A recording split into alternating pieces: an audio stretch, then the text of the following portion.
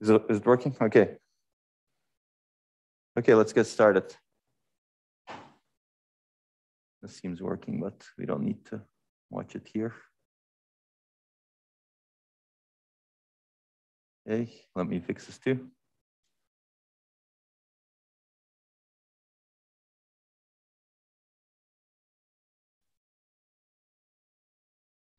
Okay. Is everyone ready? We can get started.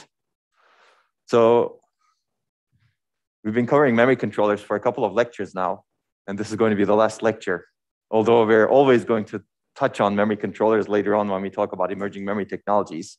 But what I want to do first is to do a quick wrap up of what we did not cover and what we will not cover in memory controllers and quality of service. This is a huge area, clearly. There's been a lot of work that was done over the course of 15 years or so. And things are improving, as I said, in real systems also, but there's more to be done, in my opinion. I'll give you a glimpse of what more could be done. You already know that using machine learning techniques to actually manage these resources could be a very good way actually going into the future. There's more work to be done in that area.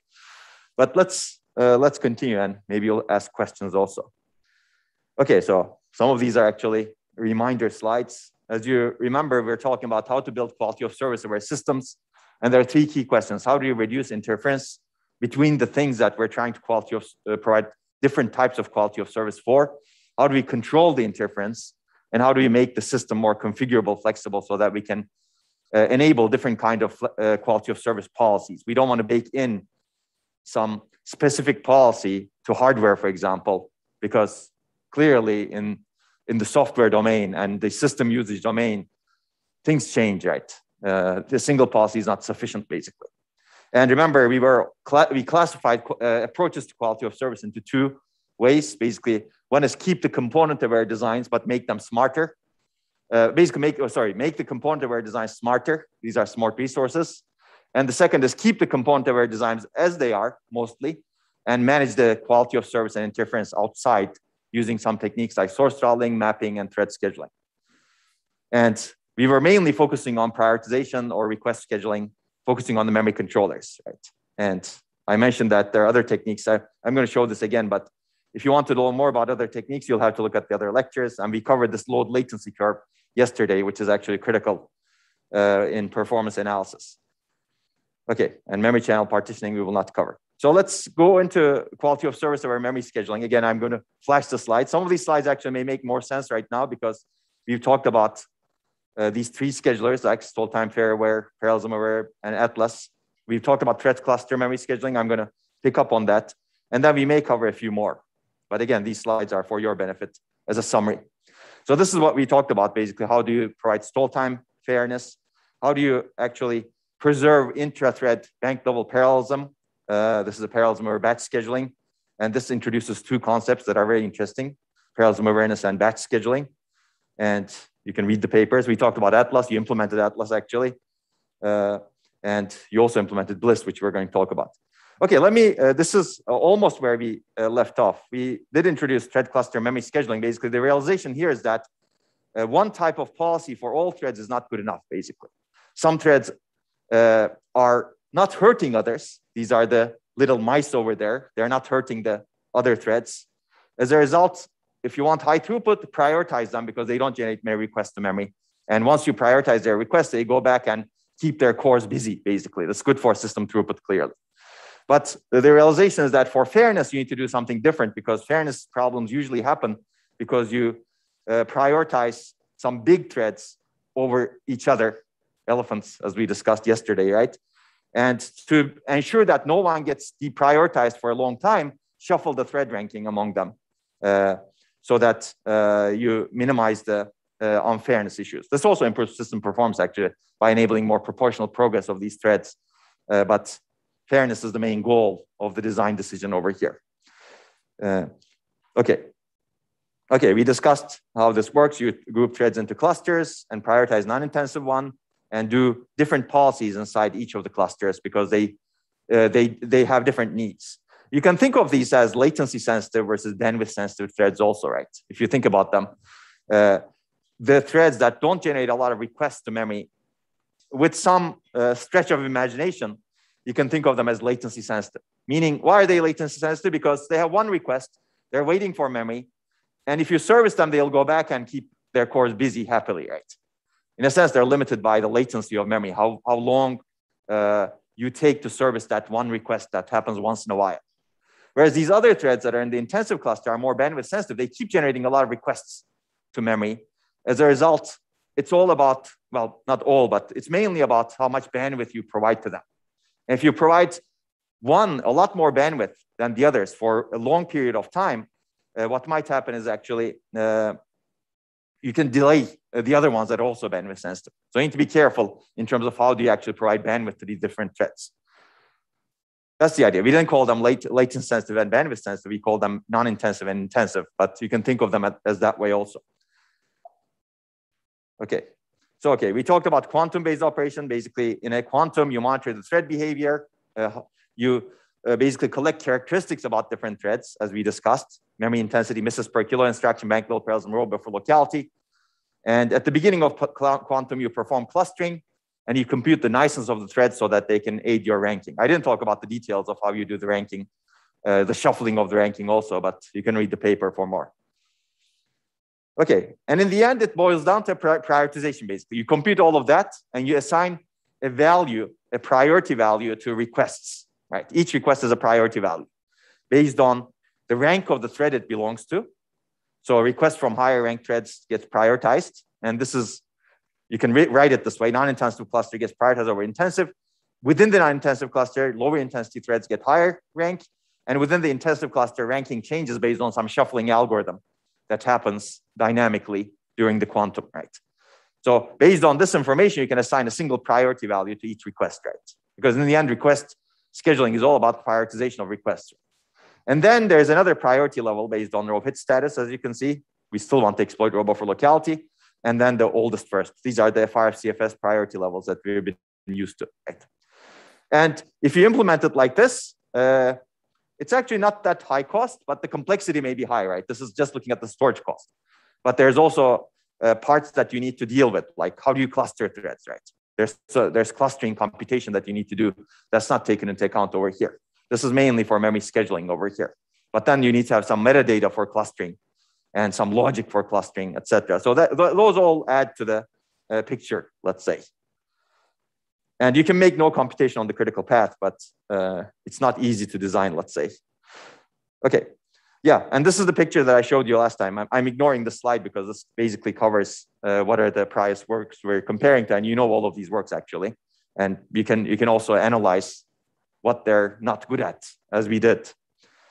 Okay, and then basically our goal was to achieve the best of both worlds in terms of fairness and throughput. And then the workloads we examined, thread cluster memory scheduling essentially does that. Basically, it moves the Pareto frontier over here. And if you do something like this in these workloads, clearly none of these prior schedulers become good on average, right? For specific workloads, different schedulers may be better, right? Clearly. And that's always a problem, right?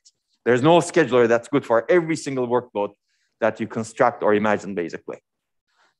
Some workloads, basically, Atlas works great, for example, right?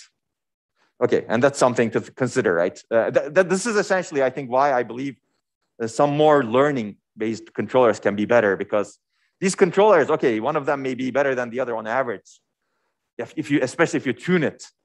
But you will always find some fraction of workloads that are not good for a given algorithm. And different algorithms are actually quite good for different workloads.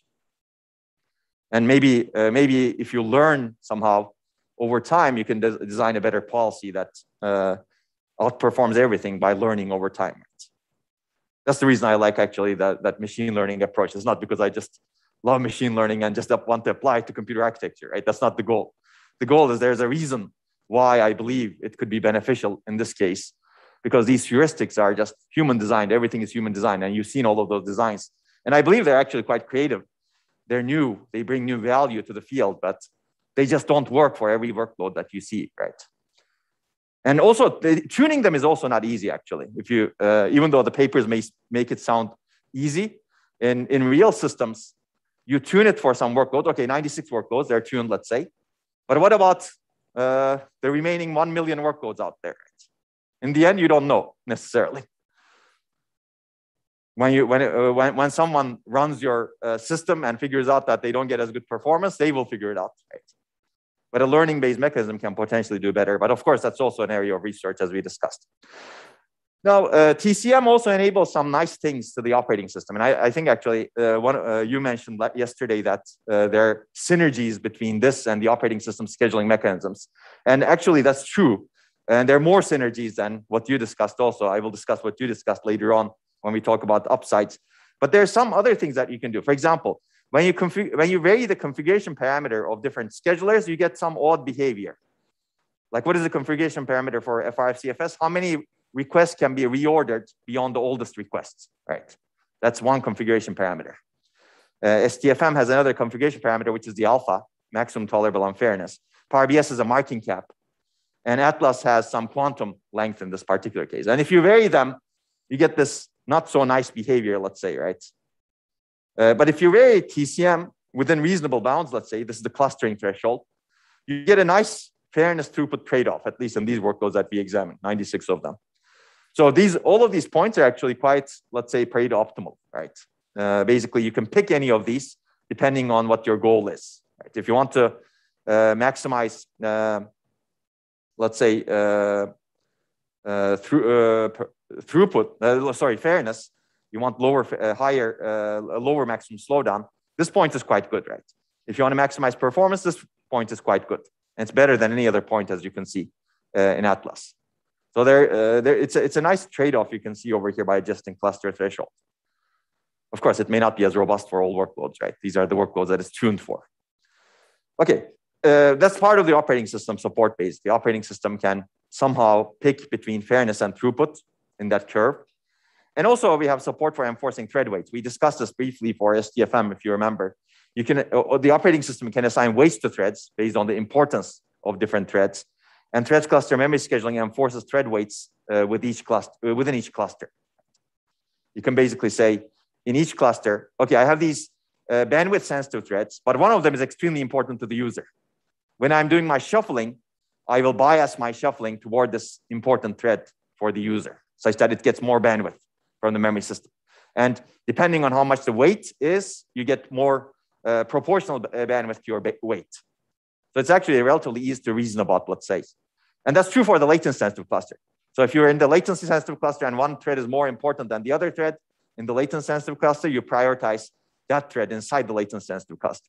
What we don't do is enforce thread weights across latency sensitive and bandwidth sensitive clusters, because if you do the clustering right, the latency sensitive threads should not cause problems to potentially higher weight threads in the bandwidth sensitive cluster. But you can also imagine doing that, right? If a thread is so high priority, the user can actually support that. So I think these interactions are actually quite interesting, basically. Now we are talking about system software and memory controller co-design, right? Memory controller can get information from the system software, and it can actually be, let's say, it can actually satisfy users' wishes. Today, that's not done, right? Well, mostly not done, let's say. Today, hardware components, they don't really enforce thread priorities very well. And sometimes when they enforce, it's usually very crude. I think Intel, for example, provided some additions where you can prioritize high intensity threads, but this sort of weight support is not there yet, let's say. Okay, so that's the conclusion of thread cluster memory scheduling. Yes, please. Yeah, so yesterday you mentioned that because of the lack of, I guess, the ability for the user to assign importance to threads, what they usually do for certain really important processes is just dedicate hardware to them. And so, like, I guess, like, and you mentioned the example of the airplane and the autonomous car, and I guess in the way in the car that's done is they have separate electronic control units, which have like their own compute, I guess, for all the different sensors and stuff. So I was wondering if you, I guess, just for the motivation for developing you know, like the QoS capable systems, which with us be able to centralize compute and reduce costs. Do you know like how much of approximately costs that could save, maybe in the case of cars or airplanes? And the cars and airplanes. Yeah, that's a good question. I mean, it's not, I mean, I didn't do the calculations myself, but the expectation is that they would save costs. I mean, there are multiple goals actually. It's cost plus efficiency, because all of these components are drawing different power, right? If you have many chips, usually what VLSI, a very large scale integration, has enabled us is actually putting things together. As a result, you're more power efficient as well, as opposed to having many chips. So there's power efficiency you save, especially if you're running on batteries. That's important, actually. And then there's the other aspect of reliability. If you have many components, it's likely that you're less reliable because the failure rate of many chips is likely to be higher than a single chip, right?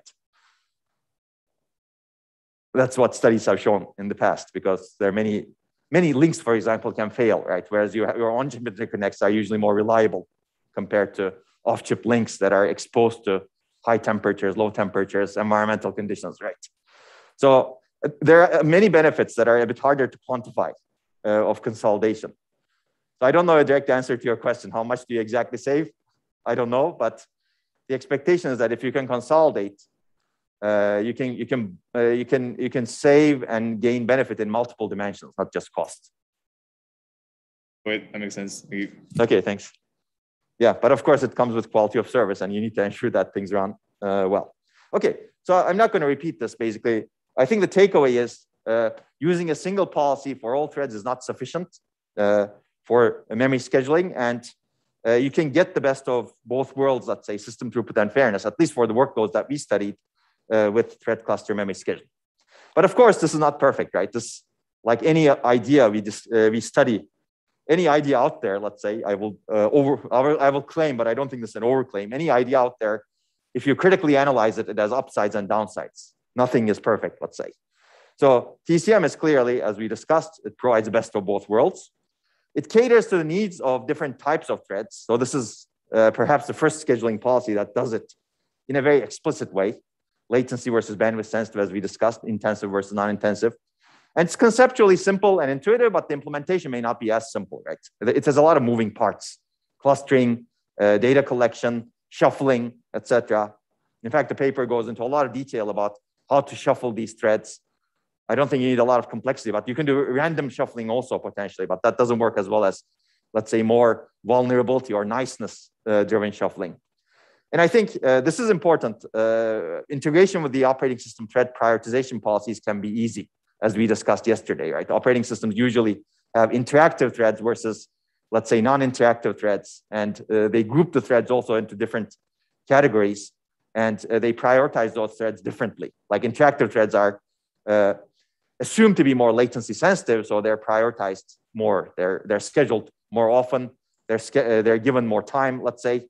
But those priorities, if you look at that operating system scheduling, if you schedule many applications, interactive, non-interactive, at the same time on a multi-core system, those priorities have no meaning for the hardware, right?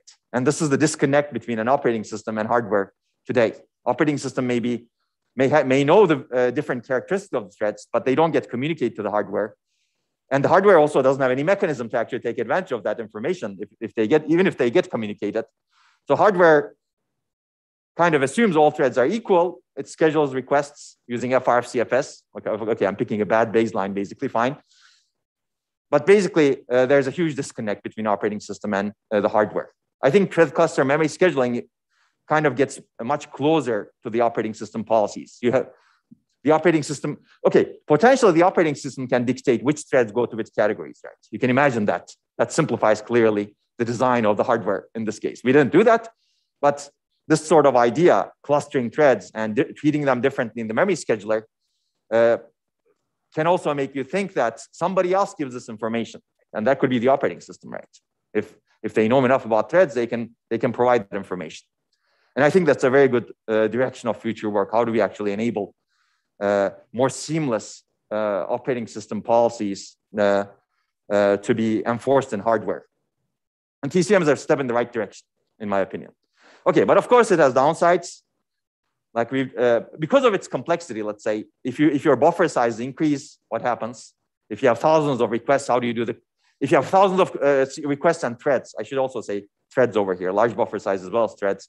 How do you do the clustering? The complexity basically increases with the number of threads. We discussed it yesterday also a bit. How robust are the clustering and shuffling algorithms? And again, it's difficult to make them robust because there are a lot of thresholds. I think of this as a lot of moving parts, basically. It's not as simple of an algorithm like Atlas, for example. Right? And ranking is still too complex, and we're going to discuss that basically. And that is true actually. And also, after designing policies, we start the question: do you really need full ranking in the threads? Basically, does every thread need to have some sort of ranking assigned to it? Maybe you can group them in some different ways, and that's pushed us toward thinking much more simple ways, which actually buy good performance also, as we will see. Any other? Yes. So mentioning the operating system, I'm thinking that just what if let the memory scheduler just do some statistic and then export the information to the operating system, and then let the operating system to do the scheduling? Mm-hmm. Is it a good idea? Because I think the operating system already have many stuff about the scheduling, but to calculate, for example, to calculate the number of memory requests, maybe too much overhead for the software. Yeah. So how do you think about this? Yeah, absolutely. I think that sort of information passed back from the memory controller to the operating system could be very useful as well. Like, we're not going to cover it, but memory channel partitioning works that way, for example. Memory channel partitioning, the operating system partitions the memory channel across applications, but the hardware provides the information, like fine-grained information that's needed for the operating system to be aware of, like how many requests each thread is generating. So I think that's also a very good direction. Can we feed back some information from the hardware to the operating system such that the operating system can change its policies and thread prioritization policies? Yeah.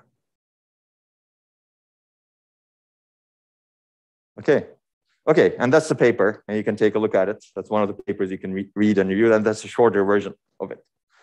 Now, this brings me to Bliss, which is probably the last one I'm going to describe, although that's probably a lie because I have one more that I have in mind. So, okay, some of the complexity that's introduced by these controllers triggered us to think about memory scheduling a little bit more simply also going into the future. And basically, you know about application-aware memory scheduling. If you think about it, prior works basically monitored the applications, they ranked them somehow, and then enforce the ranks. So both of this ranking and enforcing the ranks actually can be costly in terms of hardware, right? Unless someone provides this information, of course, right? Like the operating system, but we didn't discuss that over here. We're looking at purely dynamic hardware handling the ranking as well as enforcing the ranks.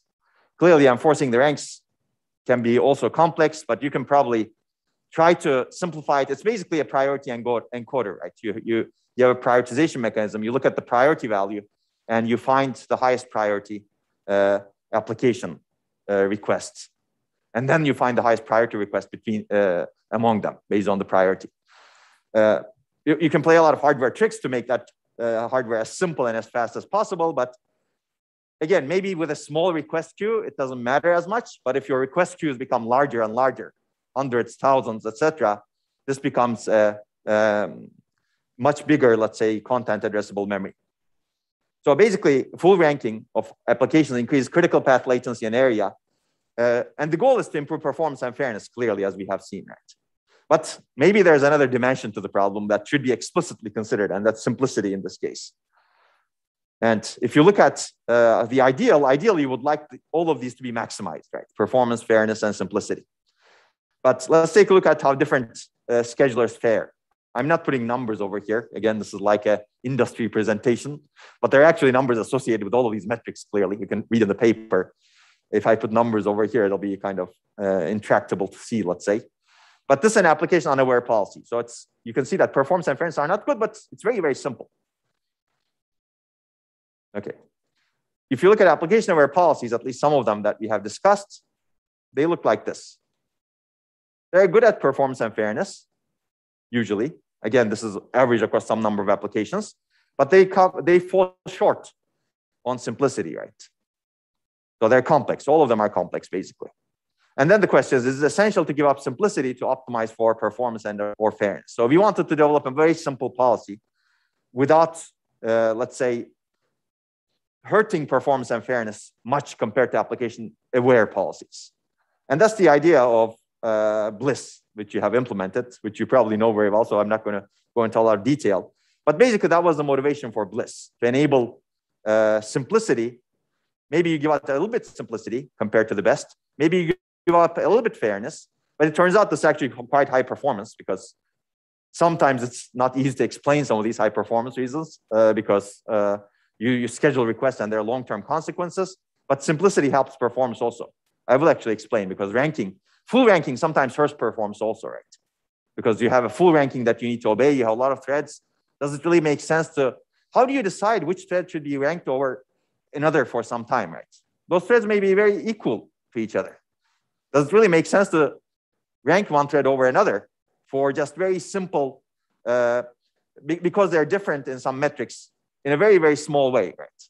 And that hurts performance and fairness sometimes actually, because you're trying to enforce this ranking just because your scheduler works in a ranking-based manner, but it really doesn't make sense. You cannot really explain the reason why you have that ranking. Right? Imagine you have 24 threads, 10 of them are very similar to each other, just because they're a little bit different in terms of their attained service in Atlas, or in terms of their misses per instruction in TCM. You have a full ranking among them. So that's the reason why I think some of these full ranking systems don't make sense, because it's very hard to reason about why you're doing this ranking, right? And I think that's that's the biggest intuition in Bliss, in my opinion. You don't need to do ranking unless you really have to do ranking, let's say. Yes. Isn't the reason why I want to do ranking is so that things within a given, so that there's high locality and thus you get bank level parallel. Yes. Basically, there's a good reason. You're right. So that's one reason. Sure. Yes. And that's something Bliss doesn't exploit very well. Absolutely. So that's basically to exploit bank level parallelism, I think ranking helps.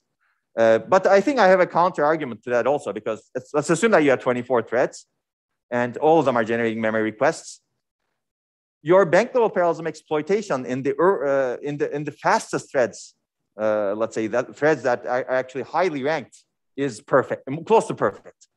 But as you go higher and higher in the rank order, your bank level parallelism is kind of messed up to begin with anyways. It's dependent on who else got prioritized before you. Does that make sense? If you think of this Tetris, right? Depending on the amount of requests that are in your different banks and the load balance across your different banks, the ones that benefit the most from exploiting the bank level parallelism are the threads that are ranked the highest usually. Yes. So if Bliss really achieves good performance and fairness, and it is the simplest of these mechanisms, how does it come that it was invented last? It seems somehow counterintuitive. How does what? How does it come it was invented last? Well, I think that's it's a thought process, right? Science works with thought processes. There were good reasons why these other works were invented, and then you come to a realization that, okay, maybe we pushed too far in the complexity space. That's why it came about, right? But I don't think we could have easily come up with this idea if we didn't really invest time in the other works, let's say. Yeah, sometimes you arrive at a solution by exploring some other solutions, right? It just seems counterintuitive because like it is so simple compared to the other mechanisms, but yeah. But our goal was to push for simplicity, basically, after seeing everything that we have seen up to that point. Okay. Basically, the key idea here is to group rather than rank, basically. And I think there may be other variants of this that are better than this incarnation of Bliss. Here we have just two groups, basically. It's basically our observation is that don't do full ranking because of the reasons we have discussed. Just monitor the applications as opposed to doing full ranking. Group them into two groups, vulnerable and interference causing. And you can see that there's some similarity here to TCM, right? So vulnerable applications are prioritized over interference causing applications. Right? So there's hopefully this is low complexity compared to ranking. And that is true, as you can see in the paper's results. And also it leads to lower slowdowns than ranking, because full ranking actually delays some applications a lot because you get delayed behind many applications. Whereas here, between the vulnerable applications, there's no ranking. Between the interference causing applications, there's no ranking as well. So applications just make progress, basically. So none of them get delayed unnecessarily because you may have made a poor choice in ranking, right? Okay. So then the question becomes, of course, how do you classify applications into groups? And here I think Bliss enables a new idea, basically. I mean, these are all new ideas also, but you can see similarities between, like the goal was to actually simplify this ranking. Now you have only 2 ranks, vulnerable and interference causing. And within each rank, you have some other ordering, which is FRCFS in this case. But basically, the second observation says that serving a large number of requests, consecutive requests from an application is what really causes interference. So basically, stop that. Meaning, blacklist some applications because they've been behaving, let's say, in a manner that could potentially cause interference. And the idea is if you have if applications have a large number of consecutive requests, if an application basically gets serviced with a large number of consecutive requests, blacklist that for a while so that you don't prioritize it. You can also kind of see that this is kind of least attained service in a much more quick manner, let's say. And then you deprioritize the blacklisted application and you clear the blacklist periodically every 1,000 cycles, basically. You can see that this is operating in a very fine-grained manner, right? All of the other mechanisms are coarse-grained, quantum-based, because you need to do this heavy ranking and enforce the ranking. This is very much more fluid, let's say. It's a very different scheduling algorithm from that perspective, right? If an application has generated, let's say, 6 consecutive requests, there's a blacklisting threshold. You can see in the paper, it's also evaluated, right? 6 requests consecutively, and it gets serviced. Okay, it gets deprioritized for some time. This doesn't mean that you don't service that application. If some other application generates requests, that gets prioritized over this blacklisted application, right? Unless that is also blacklisted, right? That's why you have these groups. So basically, you have lower complexity, certainly, because tracking this is also very easy. How many requests have been serviced consecutively from which application? You need to keep track of that. And you need to have a bit saying blacklisted or not blacklisted for a given application. And then you prioritize non-blacklisted ones.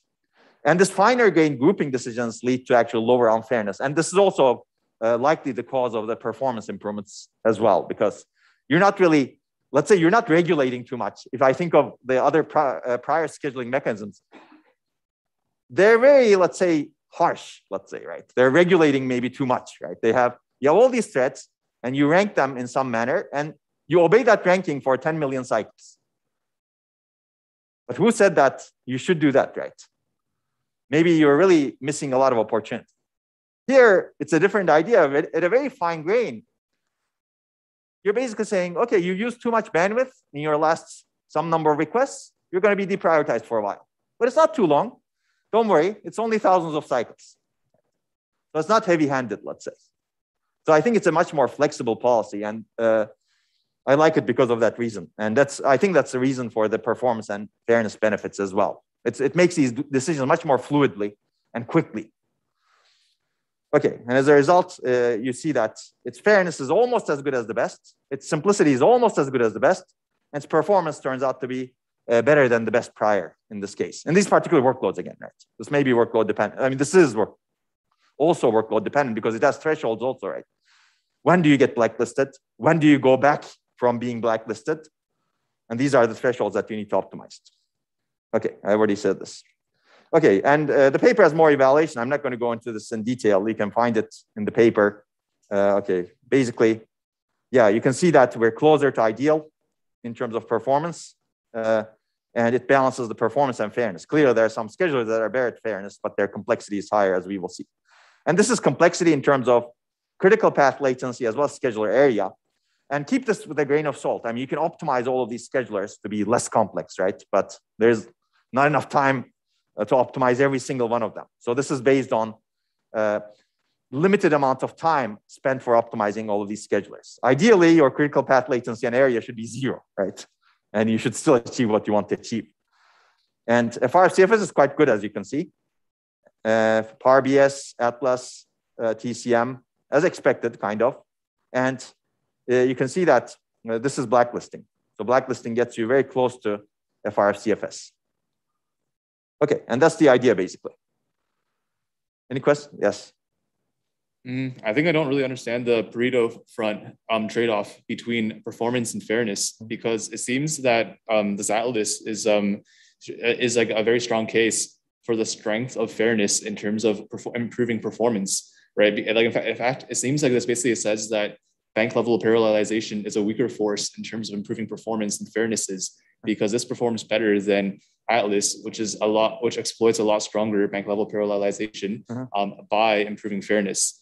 And so Atlas doesn't improve well, Atlas exploits both in a sense because it does ranking, but it doesn't. Whenever it does ranking, it doesn't take into account fairness, right? Yeah, I guess I'm just saying like that. It seems to me like Atlas is showing that there's a correlation between fairness and performance, and yet the Pareto front seemed to show there was a trade-off between the two. Sure. So I guess I'm confused about. You mean this picture here, or? Yeah, I mean it's also dependent on the workload, right? These are different workloads compared to the studies that I've shown you that were done some years ago, right? But certainly improving fairness also improves performance.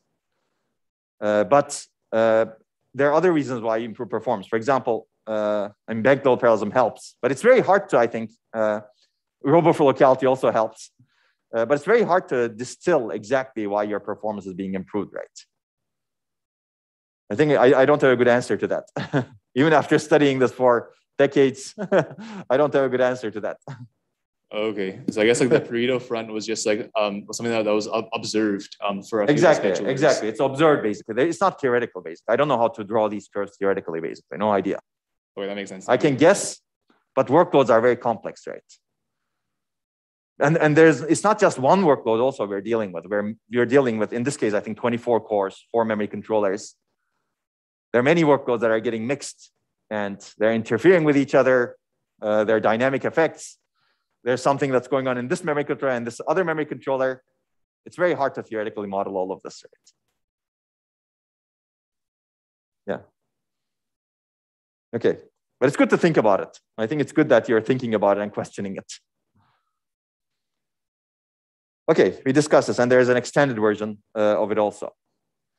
Okay, I think last thing I want to cover, unless there are more questions over here, in memory controllers is something that we're going to look at later, but something that's also important that none of the prior works examine. Yes, please.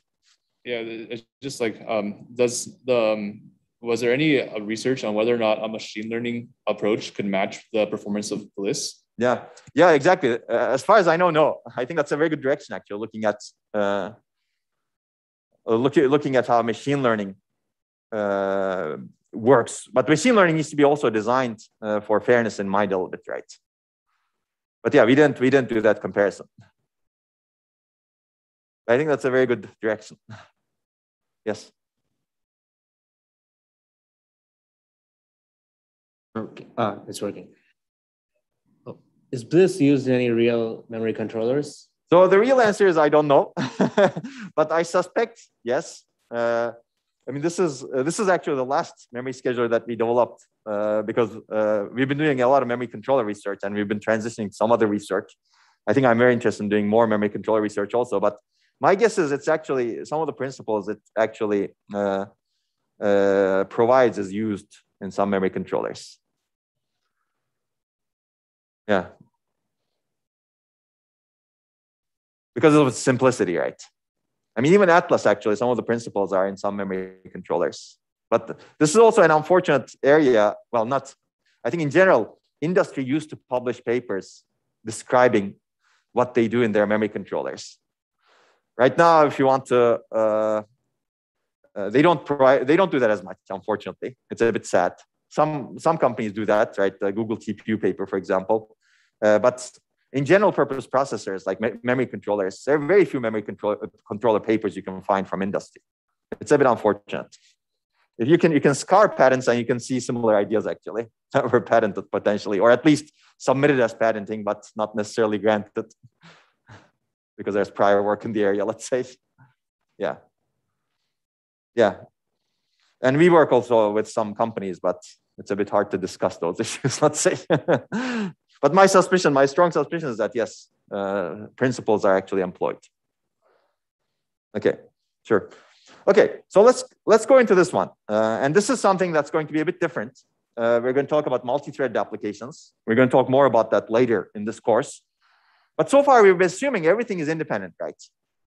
Meaning all of the threads are completely independent.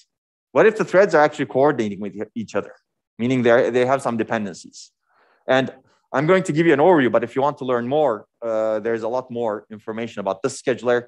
Plus, hopefully, we will talk about bottleneck acceleration, but the principles that I'm going to introduce in this can be useful for other acceleration mechanisms.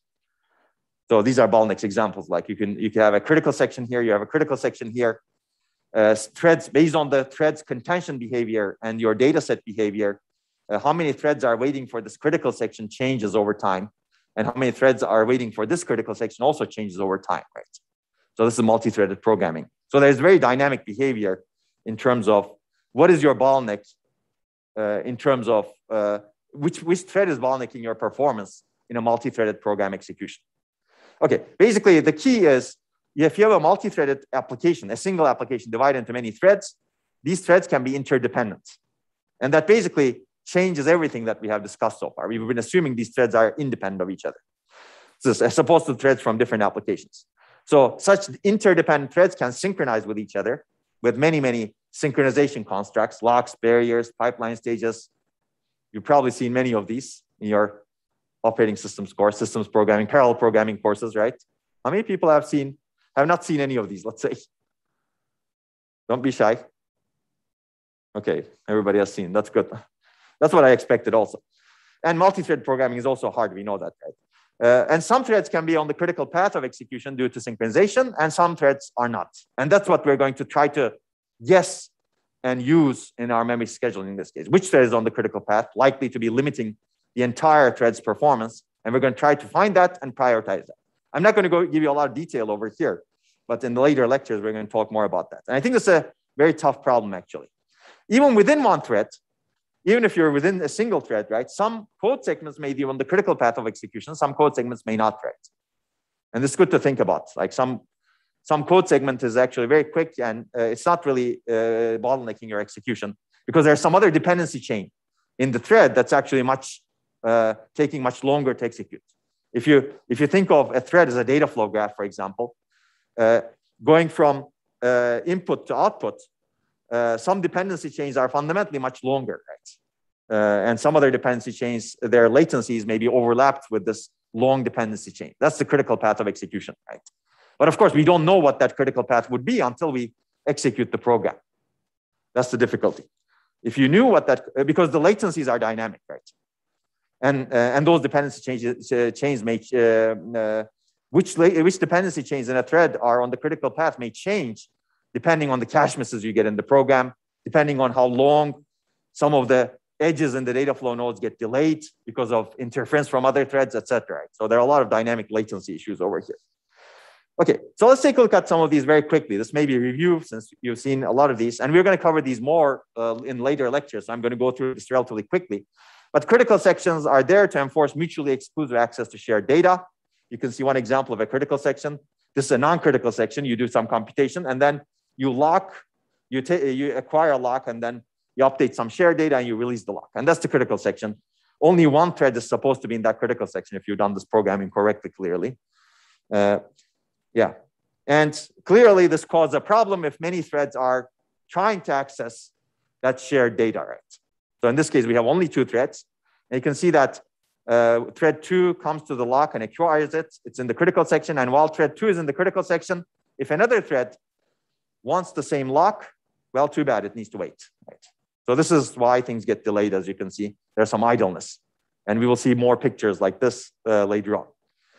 So the entire execution gets delayed if your critical sections are slow, as you can see over here, or you have unnecessary critical sections, etc.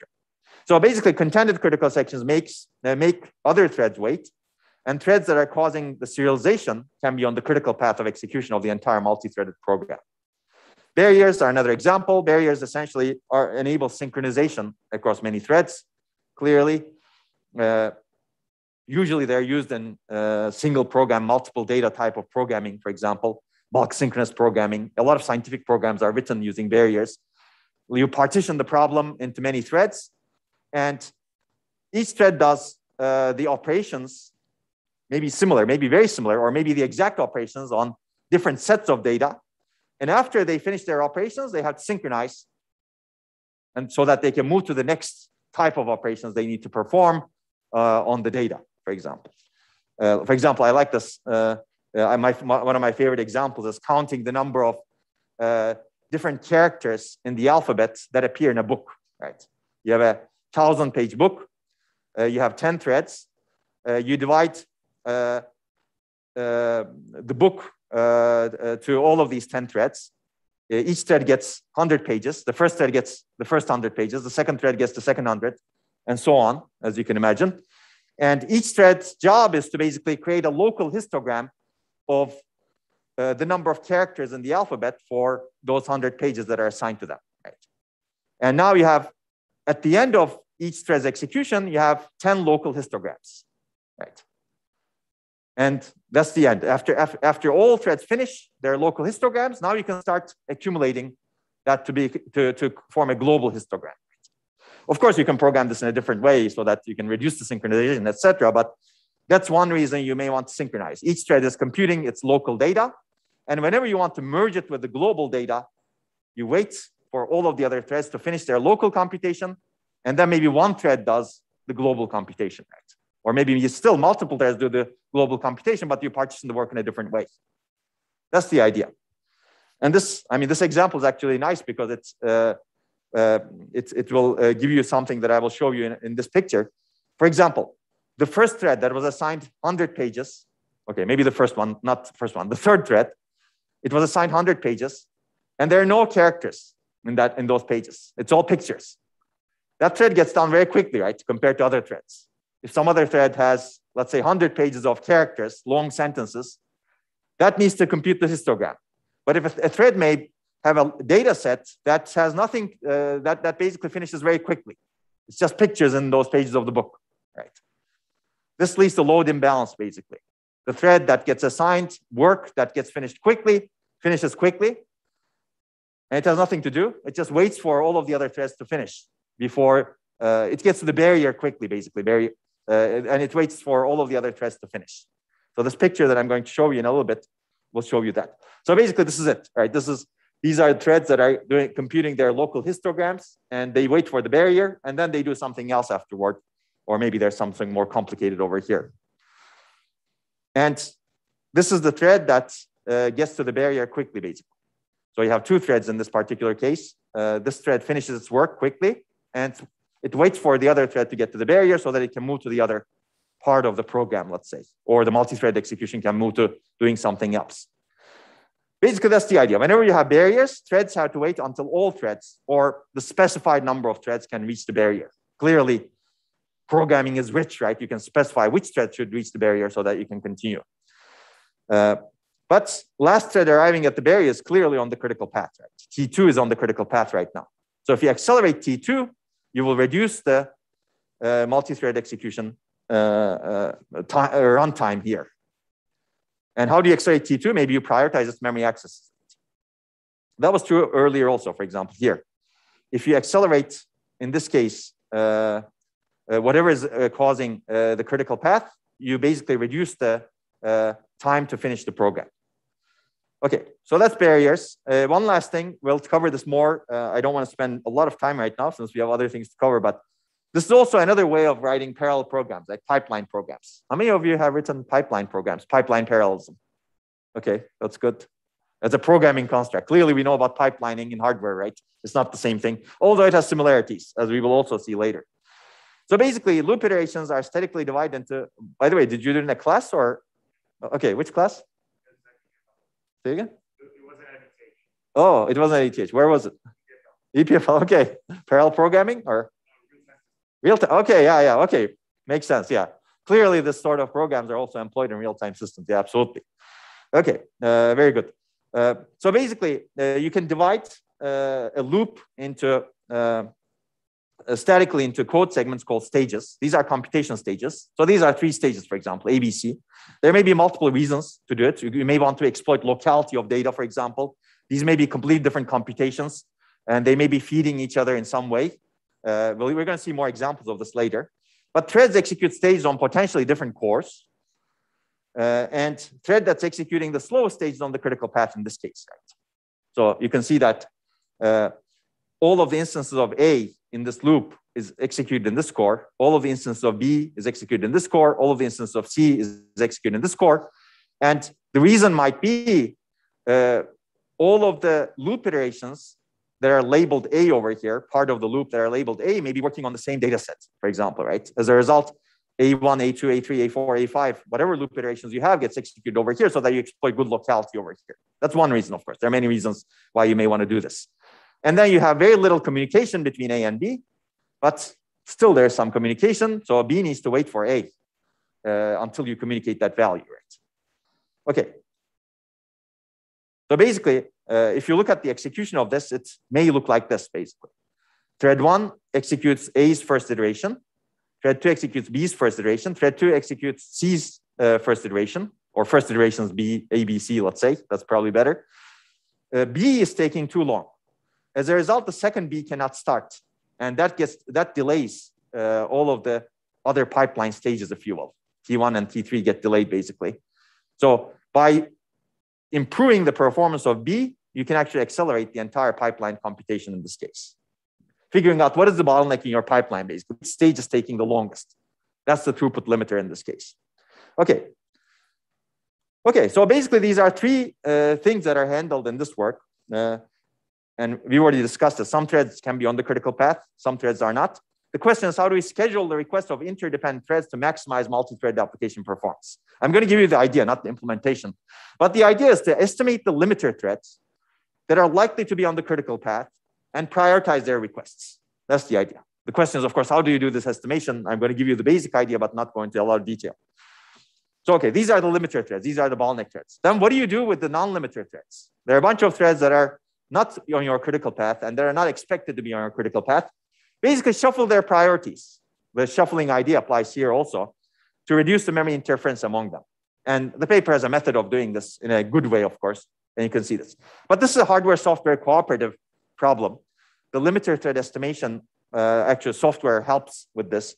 The thread that's executing the most contented critical section, for example, is a limiter thread. The thread that's executing the slowest pipeline stage, and the thread that's falling behind the most in reaching a barrier. These are actually helped with the software, as we will see in the bottleneck acceleration lecture. Okay, let's take a look at the scheduling policy. So in this particular cooked up example, you have 4 threads over here. And this part is a non-critical section. And there are 2 critical sections, green and orange, as you can see. There's a barrier, as you can see over here. And this dashed blue line is waiting for the critical section, basically. Let's say, and this is one particular dynamic execution. And you can see similar execution profiles with many multi-thread applications, basically. So if you compute the critical path, you do it at the end of execution perfectly. You can figure out which one was on the critical path and trace it back, trace the execution back to the beginning. You can see that different threads are on the critical path, right? But one thing is clear. The thread that's on the critical path is the thread that's executing critical section 1. So basically, because critical section 1 is the most contended critical section, you can see that many of them are executing. The main reason why you see these dashed blue lines where threads are waiting for the lock is because of critical section 1. So if you can somehow estimate this dynamically, then you can prioritize the requests that are coming from threads that are executing critical section 1, let's say. So basically, that's the high level idea. You dynamically identify which threads are limiter threads. And then you basically say, okay, I figured out that the most contended critical section is critical section 1. And the limiter thread currently is D because that's the one that's executing critical section 1. So I'm going to prioritize it. Now the limiter thread keeps changing, as you can see. It becomes B because that's the one who is executing critical section 1. And I'm going to prioritize it. And you can see that prioritization enables it to get out of the critical section more quickly because its memory requests are prioritized, assuming these are memory intensive. And then limiter thread is C at this point because it's executing the critical section. So I'm going to prioritize it. And you keep doing this. And the hope is that you reduce the critical path such that you reach the barrier much earlier. So you save some cycles in this picture. And if you look at the critical path, it looks like this. It may have changed also, but it's still the green threads in this particular case, or the threads that are executing the green critical section in this particular case. So that's the basic idea. And clearly there are a lot of details in terms of how to make it work. Yes? So how would you do this identification? Yeah. If threads were busy waiting instead of actually using system provided locks? Yeah, I think busy waiting. So if that's why I'm going to point you to bottleneck acceleration lecture. So we're going to see that later on. Basically, you can count how much busy waiting a thread has done also if you have enough hardware support. Yeah. Is critical section just an area of memory? Well, critical section is what I showed you earlier, right? This is basically it's basically accesses to shared data. This part. This is the critical section. You basically lock, do some operations, and unlock, and nobody else can take the same lock at the same time, right? It's mainly there to enable updates to shared data in a safe manner.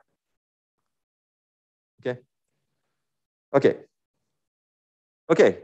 So there are very good questions. I think you'll need to wait for the next lecture or watch the bottleneck acceleration lecture or see the paper. Okay. So assuming this, and the results are actually quite good over here. If you look at the results with parallel applications, now you're much more targeted. You basically figure out which thread is on the critical path, and the performance improves significantly on especially those parallel applications where locks, critical sections, and barriers are contended. And there's imbalance in the pipeline stages as well as the threads. Okay, so clearly there are upsides. This is the first scheduler that improves the performance of multi-thread applications explicitly, at least. If you throw TCM, thread cluster memory scheduling to multi-thread applications, you actually get some performance benefit. But this is trying to exploit the interdependencies to get performance benefits in a more principled manner in these applications where threads are interdependent, right? It provides a mechanism for estimating limiter threads, as you will see later on. And it opens a path for slowdown estimation for multi-thread applications, actually. I think this is very interesting. This is still an open problem, in my opinion. How do you estimate the slowdown? We've seen an example with STFM, stall time fair memory scheduling, for example, but we don't know how to estimate the slowdown of a many-threaded, multi-thread application, for example. Okay, downsides or limitations. What if there are multiple multi-thread applications running together? This is how you extend it, right? And that's a real system. You have multiple multi-threaded, or some of them are single-threaded applications running. And I think this is actually not that hard. You can imagine doing what I just described in a single multi-thread application, and you can imagine using the principles of the other schedulers. But of course, you need to think a bit more deeply to adapt them to this multiple multi-thread application case. Limited thread estimation can be complex, and that's absolutely true. You will see that. There needs to be hardware support for it. And that's the paper that I mentioned for you. Well, for everyone, if people are interested. And that's the paper. And again, if you're interested in this more, this is a fascinating topic, I think. How do you identify the bottlenecks or limiter threads, as we call this in this paper, in multi-thread applications? And how do you accelerate them? And how do you actually do it for multiple multi-thread applications, which is done over here? But the goal was not really to do memory scheduler over here. So once you identify limiter threads or bottlenecks, you can do a lot with them, right? So identification can enable you to do many, many things, right? You could accelerate these threads in the memory scheduler. You could execute these bottlenecks in a specialized core that can actually execute them extremely fast so that you can get rid of them very quickly, right?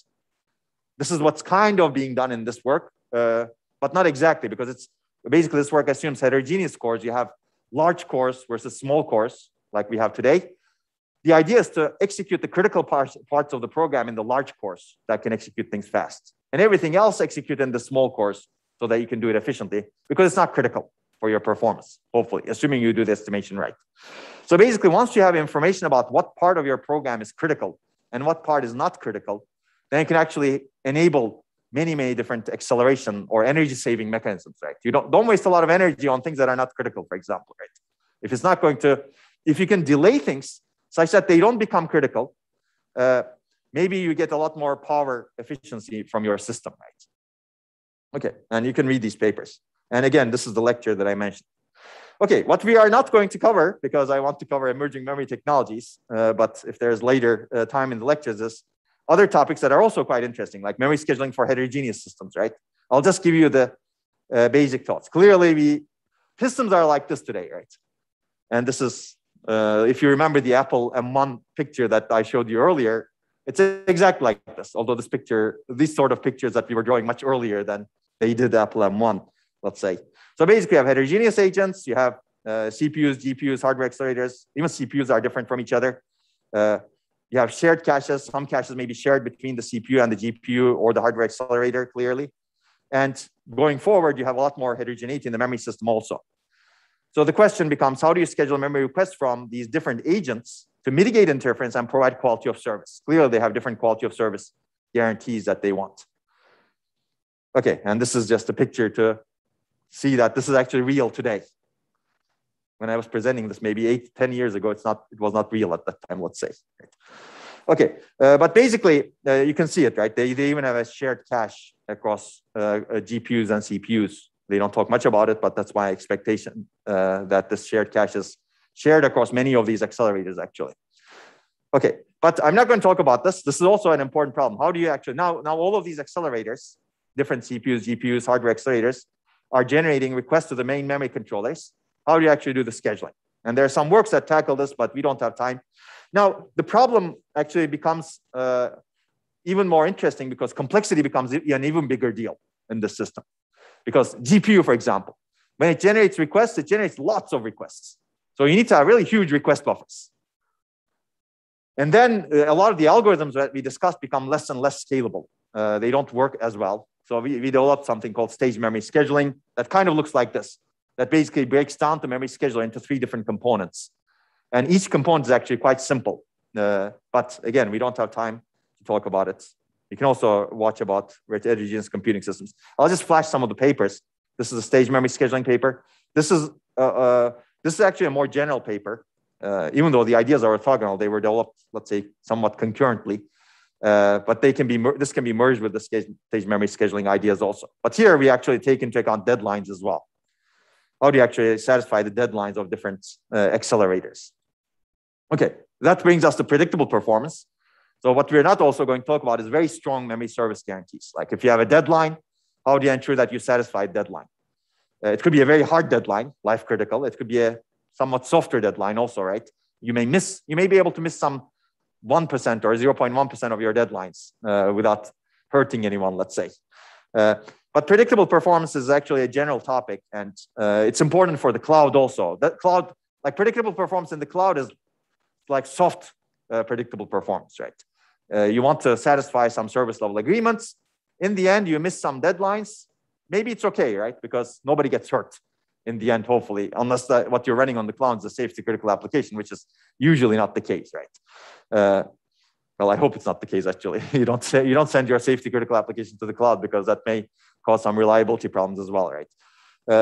But basically, in the cloud, to satisfy the service level agreements, you may require strong memory service guarantees also, so that, let's say, you don't slow down an application by more than X%. And again, we're back to the same situation, basically. These are the systems that we're dealing with on the cloud also. Okay, but again, we don't have time. I will point you to some lectures. So basically, here we look at what kind of quality of service bounds we have, and do we meet them? And if we don't meet them, can we actually predict that we do not meet the quality of service bound so that we can take some action, right? Meaning tell the operating system, you schedule too many applications on me, so back off a little bit. Right? So basically, it all boils down to, of course, doing everything at a high performance. Ideally, you should be able to meet quality of service bounds, and you predict that you actually are meeting them. But whenever you're not able to meet them, because it may not be in your control, right? If you're one component, like the memory scheduler, it may not be under your control to actually satisfy the quality of service bound that you're given. You're basically told to not slow down this application by more than 5%, but that's not in your control. The applications that you're dealt with from the scheduler, thread scheduler, make it impossible to satisfy that bound, right? And that's also possible, right? So whenever you design a component, you should also add mechanisms, if you want predictable performance, that say, okay, I cannot do this, basically. And you basically raise the problem to somewhere else. And that's very important. Okay, and these are some predictable performance reasons. You can see that fairness, source throttling is one example of this. There are memory scheduling algorithms and slowdown models. I would recommend looking into these. And the dash scheduler is another example of predictable performance, actually. But again, we don't have time. We also don't have time for other quality of service approaches, and there's a lot here. And I've already flashed at you these things. And if you have time, I would suggest looking at it. Some of these may be potential readings that you can do to get credit, for example, in your homework, memory channel partitioning, source throttling. And there are many, many source throttling mechanisms and thread scheduling mechanisms. There's also more data center policies, actually. Once you start talking about quality of service and resource management, you do resource management on chip, you do resource management across the data center, across multiple connected chips. So it's actually a big field, let's say. But again, we don't have time. But let me summarize. So these are the scheduling techniques, the fundamental interference control techniques that we discussed. We've covered them at different levels of detail, clearly. We focused a lot on the prioritization. But it turns out best just to combine all, actually. You want to do all, basically, if you want to get the highest performance and also better predictability, let's say. And again, how you would do that in the best way, it's an open question. We've talked about smart versus dumb resources, right? And these are some examples. Both approaches are effective at reducing interference, actually. Empirical results show that very, very well. If you read the papers, you will also find that. But there's no single best approach for all workloads, basically. You really want to combine these again. We talked about several techniques, scheduling, throttling, partitioning, for example. All approaches are effective, actually. In the end, you can make them effective. Can be applied at different levels, hardware versus software also. Like where do you push the work becomes interesting. But again, there's no single best technique for all workloads over here.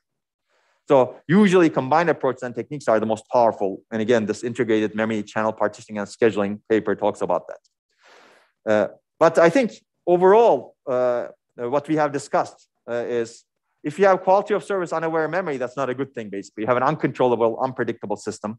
And providing quality of service awareness provides performance, predictability, fairness, and utilization, better utilization of the memory system as well.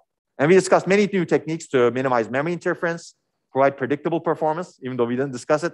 You can imagine things, right? And I think many new research ideas are still needed in this domain. What we did not cover is also quite interesting, like prefetches. How do you co-design different components, right? We talked about a lot about DRAM, but how do you actually co-design the caches, DRAMs, and DRAM controllers at the same time? Cache interference, something we did not cover. Clearly, there's a lot of research on how do you partition the caches. I think it's interesting, but maybe a bit less interesting because that's more well-trodden, let's say. Many people have looked at it. In fact, people used to joke the International Symposium on Computer Architecture, ISCA, is really International Symposium on Cache Architecture. That's the that was the joke, but it's not. Hopefully, it's not true anymore. Let's say caches are good and very effective, but you don't want to keep working on caches for all your life, right? It's a bit. Clearly, we know the limitations of caches. If caches don't work, they don't work. If you have random access, they're not going to work. But memory controllers are there; they have to work for all cases, right? That's one of the reasons why I focus on memory controllers here, because if some other system components don't work, you're back to the memory controller. You have to get it from the memory controller base. You cannot operate always on in your caches. Okay, even though you may be people may be building caches and caches and caches and caches right today. Okay, I mean, there's a lot of other things like interconnects. Hopefully, we will get to it at some point. Right to read scheduling. So there's more complexity basically than what we discussed, and it's good to be aware of it basically. Okay, and processing in memory is actually very interesting also going into the future. How do you do quality of service and processing in memory, for example? These are some ideas that I think, these are some open directions in my opinion. And certainly looking at more complex systems is a very open direction. They have many accelerators, we need many goals, memory quality of service techniques, but also performance, energy, etc. How do you achieve those techniques? We need a lot of new ideas, in my opinion, over here still. The combinations of memory techniques that we discussed, and some of which we did not discuss, I think how do you combine them becomes interesting.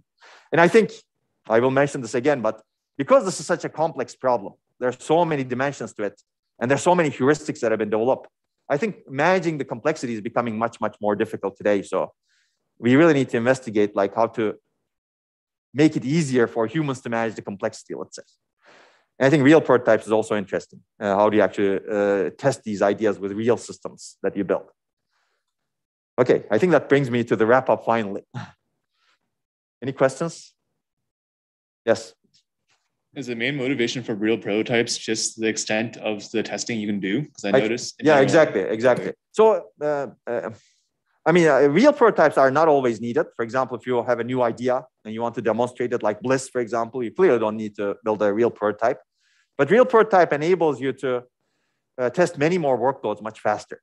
So if you take, for example, a soft MC like DRAM memory controller that we discussed, if you modify it so that you can add some memory scheduling policies, let's say, and also some workload mapping mechanisms, you can investigate much more. In simulation, it becomes it's very slow, basically. We'll hopefully have a lecture on simulation where we will discuss this. But there's a trade-off, clearly. But if you want to especially look at operating system and hardware co-design, real prototypes can be useful, basically. But again, the downside with the real prototypes is you're limited to what you can build, right?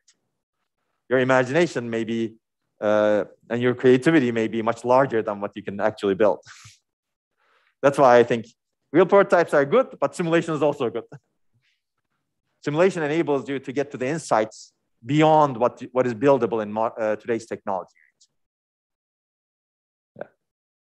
It's just interesting because I think like Bliss's like simulations run only 200 million cycles, which I think is a tiny fraction of a second. Yeah, absolutely. And you will see that, I mean, that's true for many architectural studies, right? Like if you look at some of the ideas that are implemented in architecture, in the past, they were not even simulated, some of them, right? Caches, for example, in the 1960s, people didn't really have the notion of even simulating. If you read the original cache papers, they basically say, okay, we expect there's this locality and here are some reasons for it, and we're going to build it. Out-of-order execution is another example. It was actually built by IBM first, but it didn't work very well because they didn't have precise exceptions, right? But if you look at the later out-of-order execution papers that talk about precise exceptions, there were very limited amounts of simulations. If you're lucky, maybe thousands of instructions. Yeah. But simulation is fundamentally slow. But it enables you to get to a place that you can imagine or that your creativity enables much faster. So it enables these big leaps, let's say.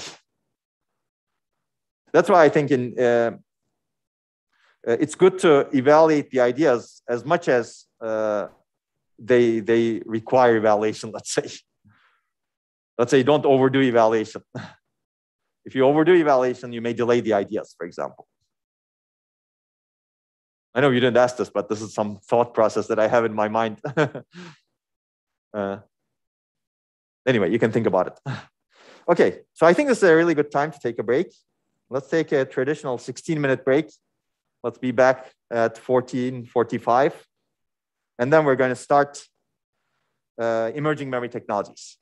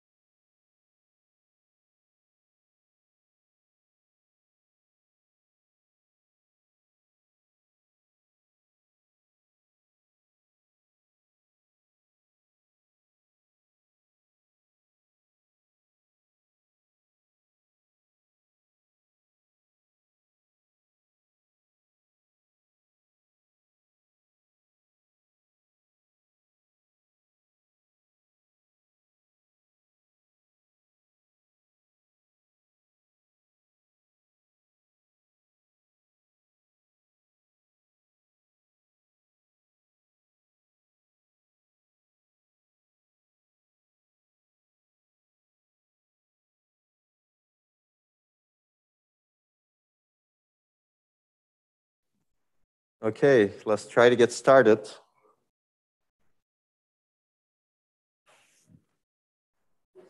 Can you hear me on Zoom or YouTube? No feedback? Yes, we hear you. Okay, great. Okay. Now we're going to continue with something else, unless there are questions that are burning about memory controllers. I don't hear anything. Okay. Okay, then let's switch gears to emerging memory technologies. I mean, clearly memory controllers will be important here also. But this is also a very exciting area because it's always good to keep in mind what new technologies can enable, right? Especially with the scaling issues that we're having with DRAM.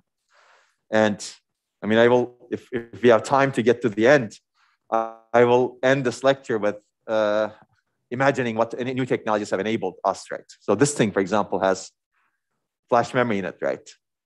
And it's amazing that it has flash memory in it. That memory technology was invented, let's say, 40 years ago. And people kind of ignored it by saying, oh, who is going to use this technology, right? This technology has a lot of problems, et cetera, et cetera. But starting in early 2000s, and more recently in 2010s, let's say, clearly flash memory has enabled a huge, let's say, change in our lives, right? If we didn't have flash memory, these devices would be extremely bulky, for example, and also slow, right? So that technology, for example, is a great example of what was emerging, let's say 20 years ago. Even 20 years ago, it was emerging, I would say. And now it's dominating our lives, right? I don't think you want to go back to a future without flash memory. How many people want to do that? Yes, you will probably have less storage to waste, for sure. But life would be much slower, actually. But that's the importance of doing research in emerging memory technologies. It's very speculative, and you will get a lot of naysayers, meaning people will say, oh, okay, who's going to need this? I mean, we have DRAM. Today, they will say we have flash, right? 20 years ago, they were saying, oh, who's going to need it? We have DRAM and hard disk to dismiss flash, right? So that's the mentality, I think. So, and you need to be, I think, if you want to innovate, you basically cannot close the door for these new technologies. And yeah, because they can enable huge benefits, right? But of course, you need to be careful about what they may bring, right? Because on the other hand, you also have, let's say, these marketers who have some agenda, and their goal is to basically try to sell you this new technology as if it's better than sliced bread. It's the biggest invention in the world, right? It's you could find, and they exaggerate things, etc. I think some of this happens in, let's say, quantum computing today, for example. It's going to solve all of the world's problems, etc. Well, okay, let's look at it in a more reasonable and scientific way. Is it really going to solve all our problems? Or can it really solve all class of problems? Let's say examples, right? I think whenever you have emerging memory technology, you need to be very balanced and scientific about it, because you can go either way, right? You can say, oh, okay, existing technologies are great. Why are we dealing with these? Or you can say, oh, this emerging technology is going to solve everything. And that's the hype part, right? And the real answer is somewhere in between, basically. And that answer needs to be determined scientifically. And also, in the end, the production needs to follow what actually you find scientifically. Okay, so with that, I think let's start this lecture. But this lecture is really about enabling something that is completely different. And we're going to talk about it from the context of memory. I've shown you the slide before, actually, limits of charge memory. Clearly, it's difficult to place and control charge in charge-based memories. Flash memory, we did talk about very little, but I mentioned you can look at lectures. This is a flash cell. You have a floating gate, and basically charge gets trapped over here, and that's how you can actually store data. In DRAM, it's a capacitor charge. But basically, dealing with charge is very difficult. As we discussed in DRAM, reliable sensing becomes difficult as you reduce the size of this charge storage unit, right? You become more vulnerable to noise, and we've seen many effects of noise in retention, read disturbance, RowHammer. Similar effects exist over here, which we briefly discussed in flash memory. And in the end, as you reduce the charge storage unit, you fundamentally have a limit, right? Because you have a difficulty of retaining data over here in both technologies. And also storing data. Like you keep reducing the size of this floating gate, like how many electrons are you going to be able to store in a given size? That's the scaling limit, let's say. So, okay, these are some slides that I've shown you actually, right? How do you actually solve the scaling problems? We discussed overcoming memory shortcomings with memory-centric system design, new memory architectures, interface functions, better waste management, like memory compression, which we didn't talk about, but in the future we may talk about it. So there are a lot of things we will not talk about that are quite exciting also, like how do you better utilize your memory with compression, for example. We just don't have time for it. That's why we're not covering it. So we discussed there are many key issues to tackle: reliability at low cost, energy, latency, bandwidth, reducing waste in terms of capacity, bandwidth, latency, and enabling computation close data. Actually, we covered a lot of this basically in the earlier lectures. And all of these ideas can be applicable to emerging memory technologies also. We've covered it, especially in the context of DRAM. It's really applicable to many, many technologies. Okay, and we've discussed some of these papers over here. Now let's talk about emerging memory technologies. This was a solution too. We also saw this slide actually when we talked about memory trends and opportunities. Basically, I said that there are some emerging memory technologies that seem more scalable than DRAM, and they're also non-volatile. And these are resistive memory technologies, meaning they store data they encode data in terms of resistance of the material. One example is phase change memory. Data is stored by changing the phase of some special material. There are different kinds of materials that can enable this sort of phase change, let's say. The chalcogenide glass is one of them, but you will see another example in a table that I will show you in a little bit. And data is read by detecting the material's resistance. So you have two phases and you switch between two phases reliably, let's say. And these are old numbers, but this is expected to scale to very small nanometers compared to nanometers DRAM was at that time, right? In 2009, DRAM was at 35, 40 nanometers, and these folks were saying this is expected to scale to 9 nanometers. Right now, the expectation is even lower nanometers. This is the feature size. And it was even prototyped at 20 nanometers when DRAM was at 35, 40. And so clearly, and this is a very nice paper actually in IBM Journal of Research and Development that talks about the phase change memory technology. And it's also expected to be denser than DRAM because you can store multiple bits per cell, because you have this resistance range, and you can chop up the resistance range into different windows. And that way you can encode data. I'm going to show you a picture of this also in a little bit. But of course, again, I could be a marketer and say, oh, this is better than sliced bread that's better than anything before. It's always good to realize that emerging memory technologies, whatever technology it is, they have shortcomings. It's always a trade-off. There's no idea in the world that's perfect at everything, basically. It's clearly important to understand what those trade-offs are so that you can actually do something with it, right? Yes. I wonder how can it store multiple bits because there is only one bit line? Oh, I'll show you basically. You basically sense the bit line for longer. Basically, the time it takes to, let's say, drain the data that you read from here determines what value you store. I'm going to show you an example of it. You'll see more. But flash memory is another example. It has only one bit line also. But again, you read it multiple times to actually see what data is actually stored there. Okay. Okay. So basically, the key question is, can we enable these technologies to replace, augment, or maybe even surpass DRAM, right? Because depending on the characteristics and the usage, they may either replace, they cannot replace potentially sometimes, but they may surpass in some cases because they're non-volatile. Okay, and we're going to see some of these works that we have been working on also. But this is, like today, this is real, meaning it's still emerging, but it's real, meaning there is already chips you can buy. And you can buy this actually, I think, by paying a lot of money to Intel. This is phase change memory-based 3D X-point technology. And you can put it on your memory slot, and this could be your memory. And you can test it. You can figure out what the characteristics are. You can do many, many interesting things. There is a version that's storage also, SSD version. There's an Optane SSD version, as Intel calls it. You can use that for storage. So basically, the same type of technology can be used for either memory or storage, and we'll see its characteristics also. And this is basically real today. There's also another real one that's for STT-MRAM, as we will talk about, but it's not as commercially as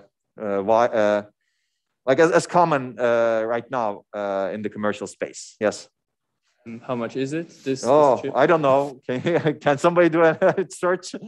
I think it's a lot more expensive than DRAM. Does anybody know? If I had to guess, 10x at least. But I'm not sure, really. I think it was 10x at some point, maybe more than 10x. But you can probably find it online. Yes. I found it for 550 francs. Okay, that's not bad actually. How big is the capacity? Okay, that's actually not bad. I mean, it says reduced apparently, because when I was looking at this, it was probably around the time it was released. It was more like 2000 or so, if I remember correctly. So you can see that emerging technologies also scale over time as production capability, production facilities, manufacturing capabilities become better. People have more experience, people have more expertise to manufacture them. The cost also reduces. And apparently that's what's going on. That's what I would expect also. So it's actually not 10x, much closer to DRAM. Maybe it's going to surpass DRAM at some point, actually. It's expected to, actually, because it's more scalable, right? That's what I would expect. But maybe, I don't know if it already surpassed, because I don't know the DRAM price exactly. Does anybody know? Maybe you can search for 128 gigabyte DRAM and look at the price also. Okay, but this is real, and a lot of research has enabled this. Clearly, architectural level research we're going to talk about, but there's also a lot of device level research that has enabled this. You should take a look at some of the references in this paper, for example, that talk about a lot of the device level research. I'm going to show you some of those references in the form of a table. But the paper from IBM Journal of Research and Development is also very important. And these are some of the papers. Okay, now let's discuss a little bit more what this technology is like. So charge memory, DRAM and flash, you write data by capturing charge and read data by detecting voltage. Resistive memory, that's what we're going to talk about. And turns out these current pulses to write the data are actually much more scalable as opposed to capturing charge in the device. And there are many different read methods actually out of this. So what has enabled these technologies is these devices, read devices that can actually read the data reliably out of the cells. And there are three classes of technologies that are quite interesting. There are other technologies also, but I'm not going to focus on them as much. These are the resistive ones. One is phase change memory, one is STT-MRAM, and the other is, let's say, the general class of RRAM, memoristor type of technologies. In phase change memory, you have multiple phases. You inject current to change the material phase, and resistance is determined by the phase at your end, basically. STT-MRAM, you inject current to change the polarity of a magnet. We're going to see this also. It's magnetic memory, basically. By injecting current, you basically make the magnets parallel or anti-parallel to a reference layer. And resistance is determined by whether the free layer is parallel or anti-parallel to a reference layer. So basically the polarity of the magnet. And memristors, RRAM, ReRAM, these are actually quite diverse, let's say. But in many cases, you inject current to change some atomic structure of the material, and resistance is determined by atomic distance internally in the material. Yes? What exactly is material phase? I have no idea what it is. Oh, okay, we're going to get into it. Basically, material exists in two different kinds of phases. These are, let's say, states, right? They look different. The bonds are different inside between atoms. We will see that. I'm going to show you pictures of it. I think the best way is really pictures. And then you need to go to the device level if you really want to. Okay, but basically the takeaway is these are all resistance-based memories. Based on the technology, what determines your different resistance levels is clearly different, right? So it's very technology dependent and the device dependent. But if you abstract it at an architectural level, at some point they're very similar, right? You're storing 1 or 0, they have different resistances. That's how you encode 1 and 0. That's the idea, basically. Okay, so let's go into a little bit more detail. So this is an example with chalcogenide glass. Basically, there's some material, special material. You can see the chalcogenide glass over here. And this material in nature exists in two states, let's say, amorphous and crystalline. And these are two states that have different properties. One is amorphous state has low optical reflexivity. If you shine light on it, it doesn't reflect as much. whereas crystalline state, high optical reflexivity. And it turns out amorphous state also has high electrical resistivity, and crystalline state has low electrical resistivity. So you have these two states that are fundamentally different from each other, and you can encode data based on which state the material is in, right? And it turns out you can switch the cell reliably between these two states, reliably and relatively quickly. Okay, so optical is interesting over here, right? So we're going to talk about resistance over here, and people have actually built a lot of devices over here to make the reading fast. But this material existed since 1960s, basically. People knew about it. And what people used it for, actually, rewritable CDs. How many people use rewritable CDs? I think, okay, so you still use it. So you probably have some sort of phase change material in it. It doesn't necessarily, it is not necessarily chalcogenide glass. But that phase change material enables optical reading of the CD drive, for example. Of course, it's a very slow process, right? What people invented over the recent years, 1990s, 2000s, especially 2000s, early 2000s, and later after that, is to figure out how to read this material by exploiting the resistance levels in a much faster way without using optical devices, basically. And it turns out, and so that's where, that's how a lot of technology innovation got enabled, basically. These read devices actually that are discussed in the IBM paper that I mentioned, for example, are quite important. IBM and Intel especially, these are the two major companies that have pushed toward this and that have enabled this. Even though other memory companies also did it, IBM and Intel actually were perhaps the most leading ones, let's say. Yes? Yeah, so did they use multi-bit cells in the optical disks? So that's a good question. I mean, I believe so, yes, but I haven't looked at them recently. It's good to look at it. Because we had these optical disks, and then we had Blu-ray disks, and those were much higher capacity, and then they suddenly, let's say, got replaced by flash drives. Yeah, well, so density is much. Okay, it was. And also some speed, right? Speed is a huge difference between a flash drive and a CD. Because the initial flash drives had very low capacity, and yet people preferred them. And it was quite strange to see such a high capacity technology die out so quickly compared to.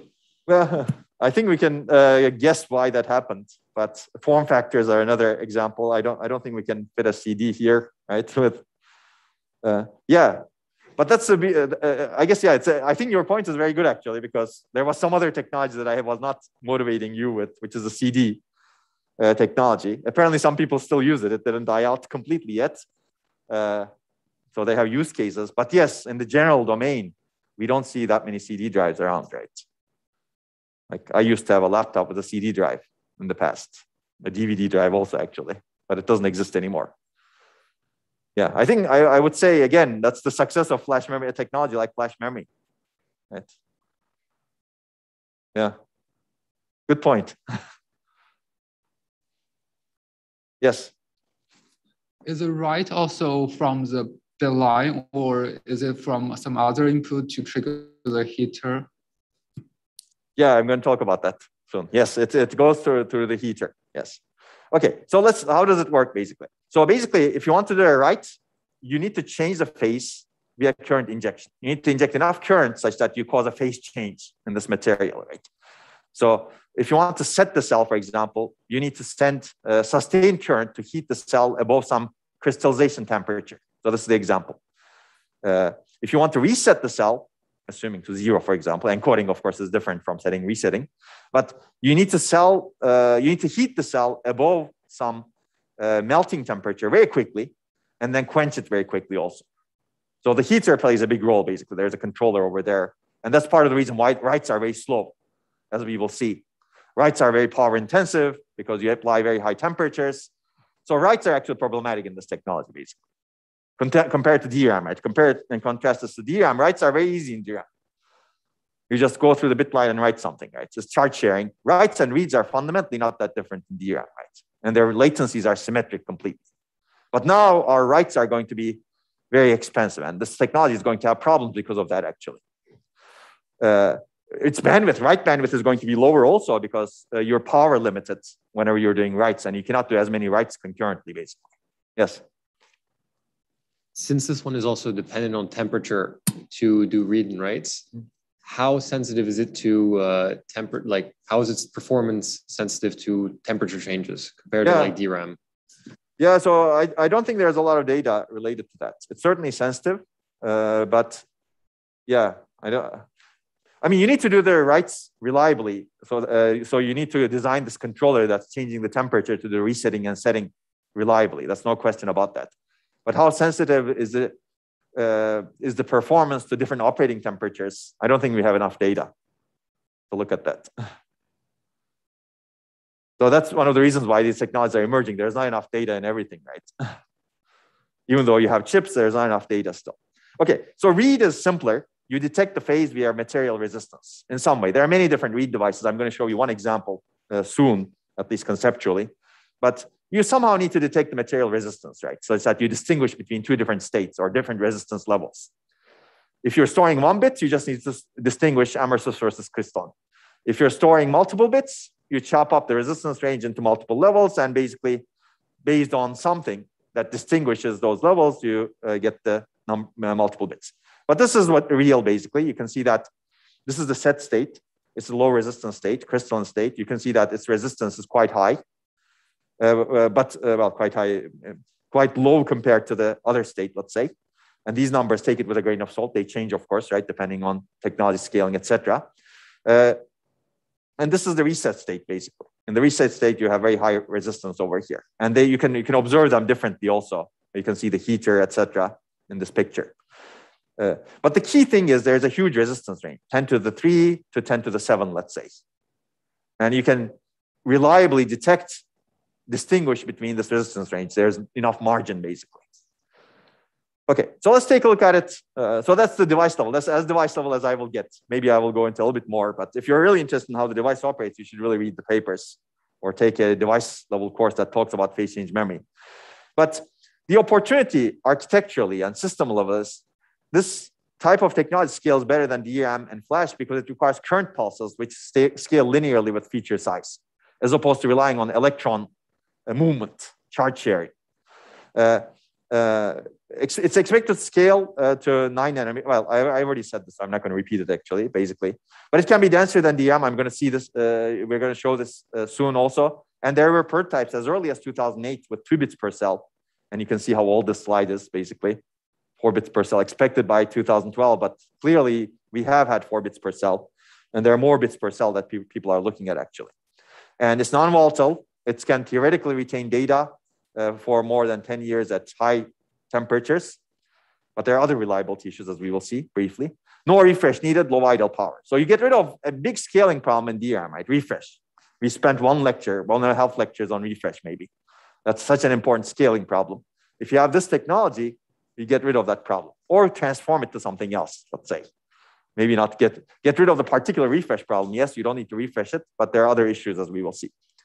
Okay, so let's take a look at this. How do you actually read PCM? So PCM resistance actually determines your value over here. And you basically have a resistance range. Minimum maybe 10 to the 2 maybe is today. And maximum maybe 10 to the 7 today, for example. And you basically distinguish between 1 and 0, having a reference resistance, let's say, in this case. Of course, it doesn't always work that way, as we will see later. And multi-level cell basically says you can increase the density a lot more by storing more bits per cell.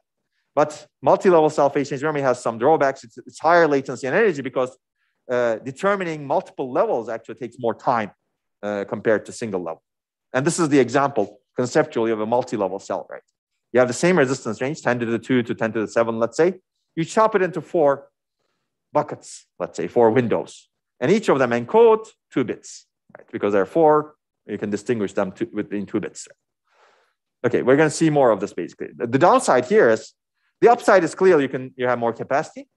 The downside is there's less margin between the values, so potentially you have reliability problems. You need to be more precise in terms of programming, heating, and cooling, so that you ensure that you actually write the correct data value, because now you're dealing with smaller margins. And also higher latency and energy, right? Because it takes more time to distinguish what level you're in, as opposed to a single level, right? Single level, you have 1 reference. Here, fundamentally, you have 3 references, right? 1, 2, 3, right? Okay. Okay, we're going to get back to this picture, so keep this in mind. But this is a fundamental trade-off: capacity, latency, capacity, reliability, right? We've been covering this fundamental trade-off. This is another incarnation of that fundamental trade-off. You want more capacity, you have to pay the latency. You want more capacity, you have to pay the reliability costs. And energy also comes with more capacity. Okay, so let's take a look at this a bit more architecture. So what we did when we were actually looking at memory a lot, it was clear to us that DRAM is not going to scale forever. And we need to look at other solutions. And we started this around 2007 when I was at Microsoft Research. And we surveyed prototypes. At that time, there was no real phase change memory device, let's say. There were, well, no real device that you can plug into your computer, let's say. There were, of course, small circuits that people have designed and they're testing in very unconventional ways, but you cannot plug a 4-bit phase change memory, for example, in your computer, right? It's useless from a system level perspective. So we surveyed prototypes that were published in device conferences, for example, and circuit conferences. And we derived some parameters for a feature size of 90 nanometers. Clearly, this is old, right? But that's what you deal with in an emerging technology. First of all, if your people give numbers, you're lucky. And if people give really state-of-the-art numbers, you're even more lucky. And some of them don't even have state-of-the-art feature sizes, right? And these papers describe it. I'm going to show you this picture. Yeah, this is what I promised earlier, right? These are some of the prototypes that we examined, technology survey. These are some papers basically written by other people. Some of them are memory companies. Some of them are Intel, I think, actually. And you can see these are the year of the prototype. Process node, you can see that these are huge process nodes. You can see the array size. Actually, some of them are big, but not as big as what you want. And you can see, yeah, the materials are different. And yeah, cell sizes. Anyway, these are not all of them are important, perhaps, but you can see that they're, because it's an emerging technology, the numbers reported are quite different from each other. Read times, even read times are quite different, but we can guess some things, perhaps, right? And you can see the read current. So a lot of the cases, you don't even have the numbers. Right? These are basically cases. This information is not available in the publication site. And you can see that's about half of the cells in this matrix, if you will. So that's what you deal with in an emerging memory technology. You don't know exactly what you're dealing with, but you can guess and do some averaging and do some boundaries, right? What else do I want to tell over here? Yeah, basically we worked with these numbers to do some architectural studies, but I will mention one thing over here. This is write endurance. We discussed this when we talked about flash. Whenever you write to this memory, because writes are so, let's say, destructive in terms of what you do to the device, you wear out the device. And you can see that in some cases, you need to do only 10 to the 4 writes. That's 10,000 writes so that the cell dies, basically, becomes unusable. But some other people report 10 to the 9 over here. So there's a huge range, as you can see. Right? 10 to the 4 and 10 to the 9 are hugely different numbers, actually. Even today, it's not clear what write cycle, what write endurance you have, for example, from Optane persistent memory. I have no idea. Does Intel advertise it? I would be very surprised if they advertise it. Anybody know? Yeah, we can probably check. So this is actually a downside of the technology, this write endurance. And yeah, at least one we don't know also. Okay, but we're going to cover that. We're going to take that into account in our studies. But basically, the takeaway is clearly there's some effort going on, and it's not clear if this will pan out. The question is, can we actually examine it architecturally and perhaps develop architectural techniques to make it work? That's exactly what happened to flash memory also, if you think about it. Flash memory was enabled by a lot of architectural techniques that enabled the flash translation layer and the SSD controllers. Of course, one of the first questions is, where can PCM fit in the system? Is it part of the caches, main memory, storage? And you can I think, easily think of the processor chip as caches because most of it is caches. That's a joke, of course, right? But clearly, it's not going to replace the processing elements over here, so it can replace the caches potentially. So main memory is actually a good place. So of course, storage, right? You can always replace storage, and there was no question in our minds about replacing storage, but that's the easy task, if you will. Can you replace main memory? That's a harder task. Right? So if you look at the latencies of this memory technology, its latency is comparable to DRAM. This is the typical access latency in terms of processor cycles for some assumption of a cycle period, you can see that PCM is very close to DRAM. I'm going to put some numbers to it, but you can see that it's about 4x over here difference. It's much faster than flash, orders of magnitude.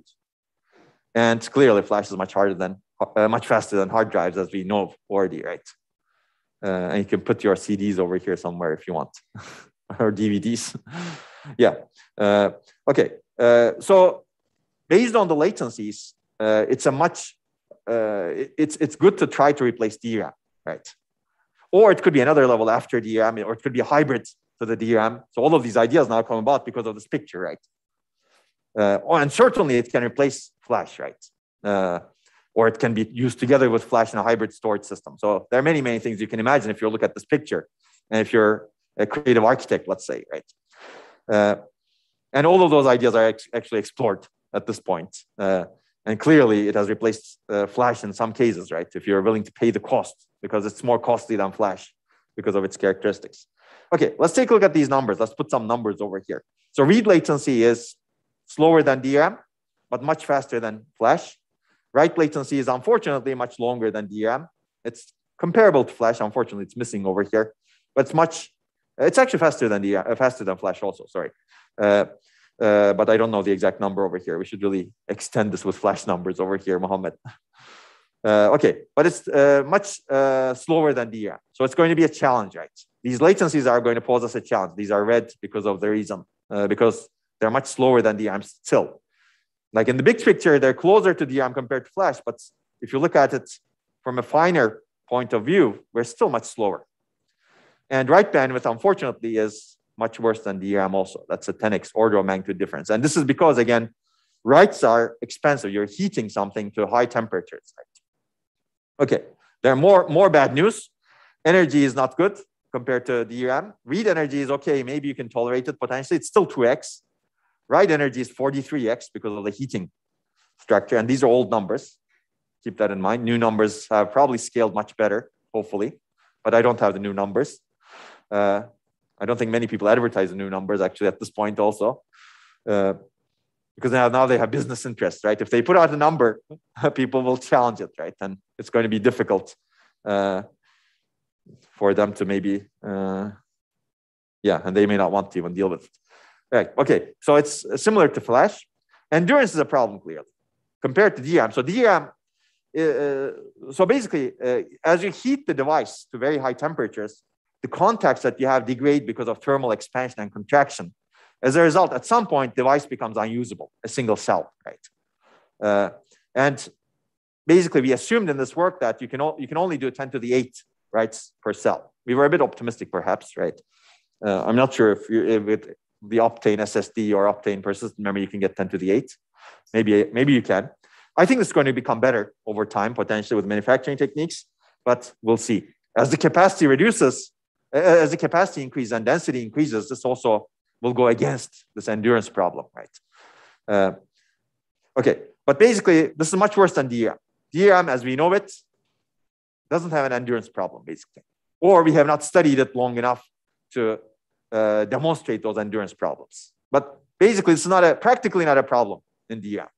But practically, this is a problem in this technology. It's much better than flash still. Right? Flash is actually much worse in terms of endurance problems.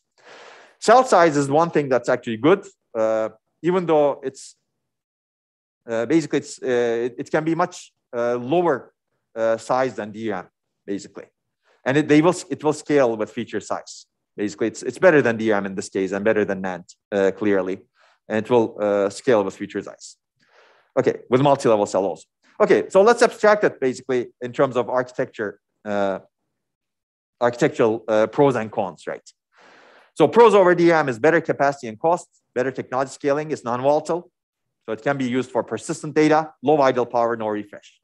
Cons are unfortunately there and significant. Higher latencies, especially write, higher active energy, especially write, lower endurance because of writes, and reliability issues that we are not going to discuss as much, but it turns out, even though this doesn't require refresh at a fine grain, whenever you have resistance, it turns out over time your resistance drifts. Like charge, you lose charge, you also lose some resistance over time. This is a much larger time scale than milliseconds. So it could drift in days, for example, right? And so you still need to refresh this a little bit, right? Basically. This is called the resistance drift problem. And of course, there are other reliability issues, like write disturbance, read disturbance, etc. But some of these properties are not very well known because it's not easy to experiment with these devices. And clearly, the manufacturers that are manufacturing them are not going to talk to you about advertise their reliability issues, right? But they exist. Yes.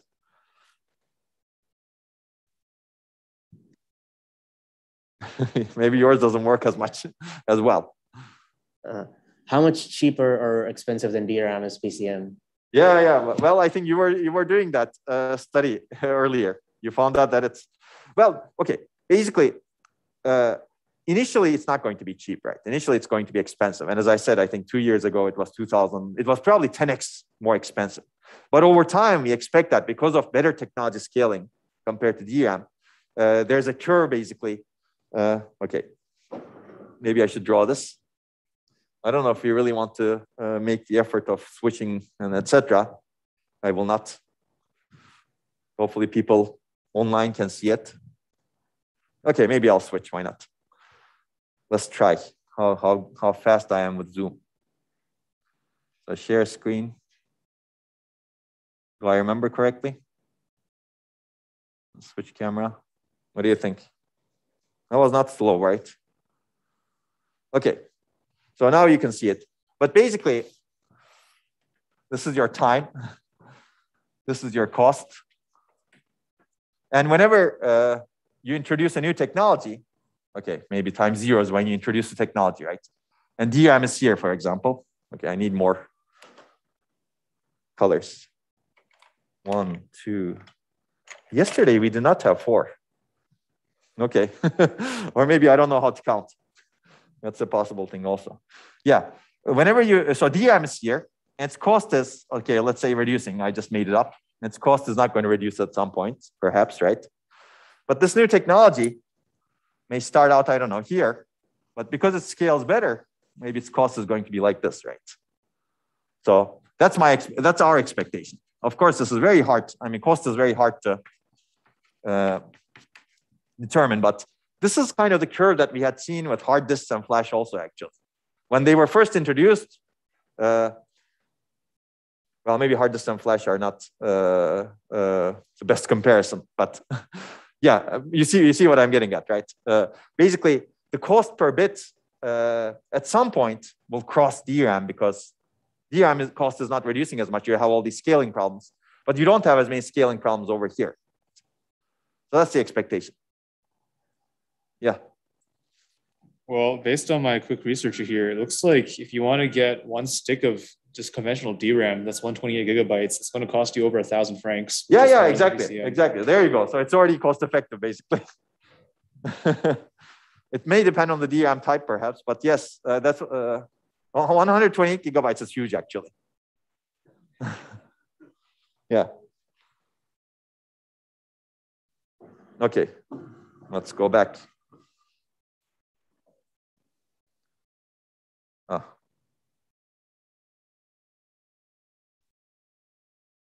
Okay, and this needs to be enabled again. Yeah, maybe it's good to do a similar study for flash memory and NAND-based flash memory and PCM also. It's going to be harder to take over flash memory, but maybe it'll take over time. Who knows, right? If flash memory scaling doesn't go very well. Okay. Okay, I think we've discussed all of this. So cost, I didn't intentionally put it over here because it's very hard to quantify, and that's what we don't quantify in this work. But we will quantify performance and energy. So clearly, there are reds and there are greens.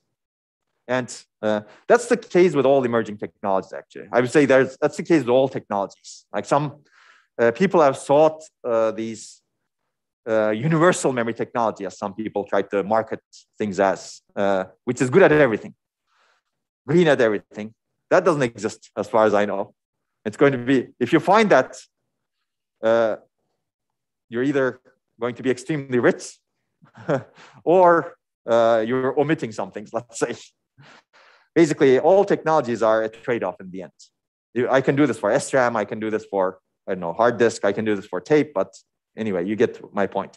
So basically, if you are dealing with a technology like this, and you're going to use it in your system, you need to figure out how to use it, basically. Find the right way to place phase change memory in the system and mitigate its shortcomings as much as possible. And depending on where you put this in the system, shortcomings may be important or more important or less important. So that's why I say storage is an easier problem, right? Now we're comparing to DRAM.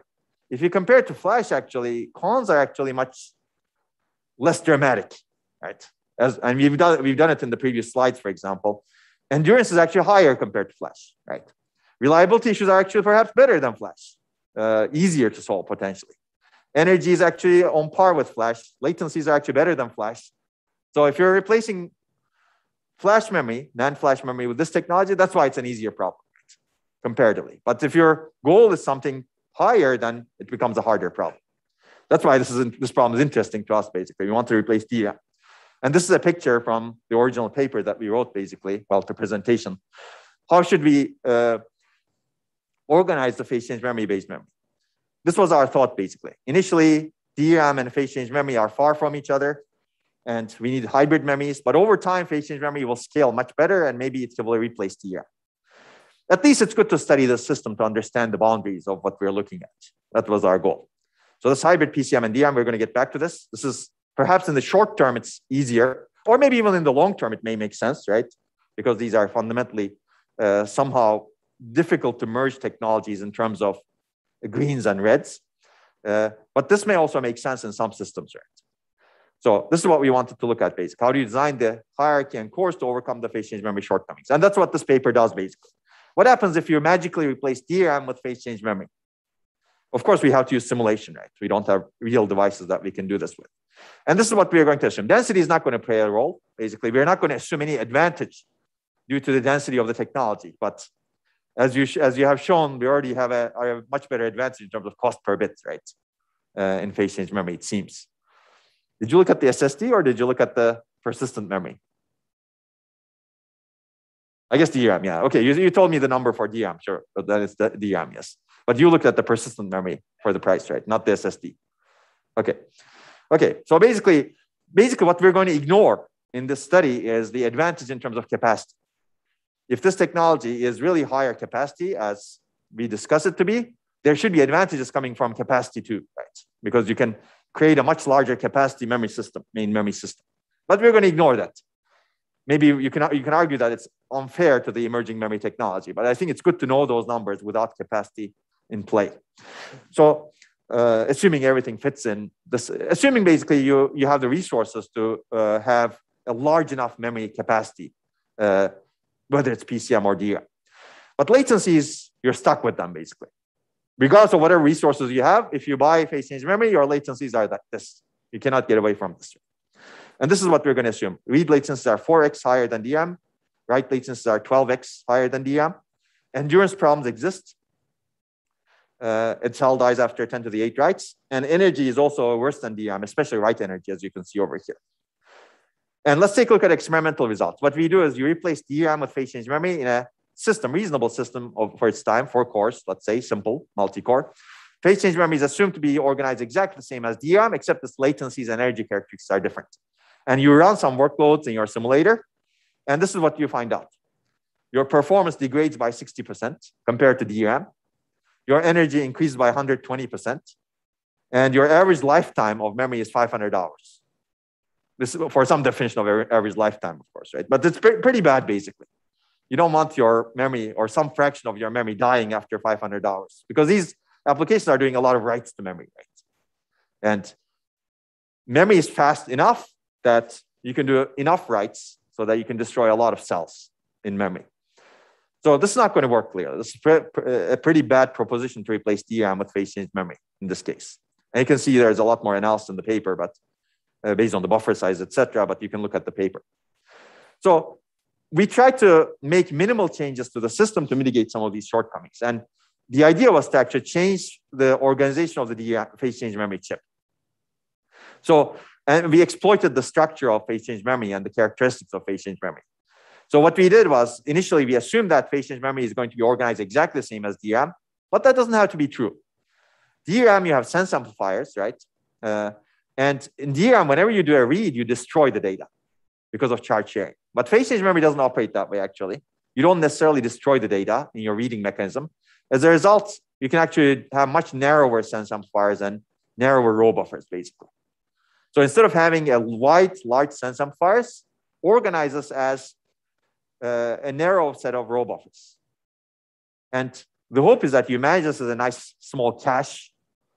And the hope is that you're not going to write from phase change memory array as much or read from the array as much. That's the idea. You organize row buffers in a different way so that you can get better endurance, latency, and energy because you don't write to the array. Well, there's also, you don't read as much from the array. That also improves your latency rate. So this is good because basically the key idea is having some more caching before phase change memory actually helps all of the issues that you see with phase change memory. And then the second idea is you don't, because of the endurance problems and the slow write problems, you try not to write to the array as much as possible. One way of reducing the writes is today's writes in DRAM are done at the cache block granularity, right? 64 bytes or 128 bytes, depending on the size of your cache block. Well, but most of the time, only a few bits are modified actually in that 64-byte cache block. So just identify which, let's say, which words are modified and just write those words into the array. And that's the idea. Basically, I think my, let's say, half joking, but half correct takeaway is that if you have this sort of phase change memory array, and if you want to replace DRAM with it, you'd better do enough caching and enough mechanisms to minimize the writes and reads to this memory. You have this array, but don't touch this array as much as possible. It's there for capacity. It's there when you need it, but try to operate outside of it as much as possible. Yes. So it's sort of like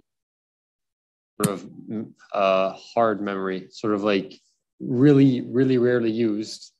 As much as possible, yes. Isn't that kind of, I mean, it makes sense, but it also is kind of bizarre that the best way to use the technology is to use it the least. Well, but that's true for DRAM also. I mean, people try to do a lot of caching, right? To not go to DRAM, right? It's not that different. Because this is just a little bit, this just has a bit more problems than DRAM. We basically exploit the same principles. Yeah. I mean, certainly, as we will see, there are other ways of using the technology, but this is, we're trying to replace DRAM with this technology first. Right. Yes. Yeah, so if we increase the caching to avoid writing, let's say that you increase the write buffers, wouldn't that make coherence much harder in these kind of systems? Well, not necessarily, because this is in the memory controller, inside the memory itself, right? So you assume that this is already written. This is actually inside the memory chip.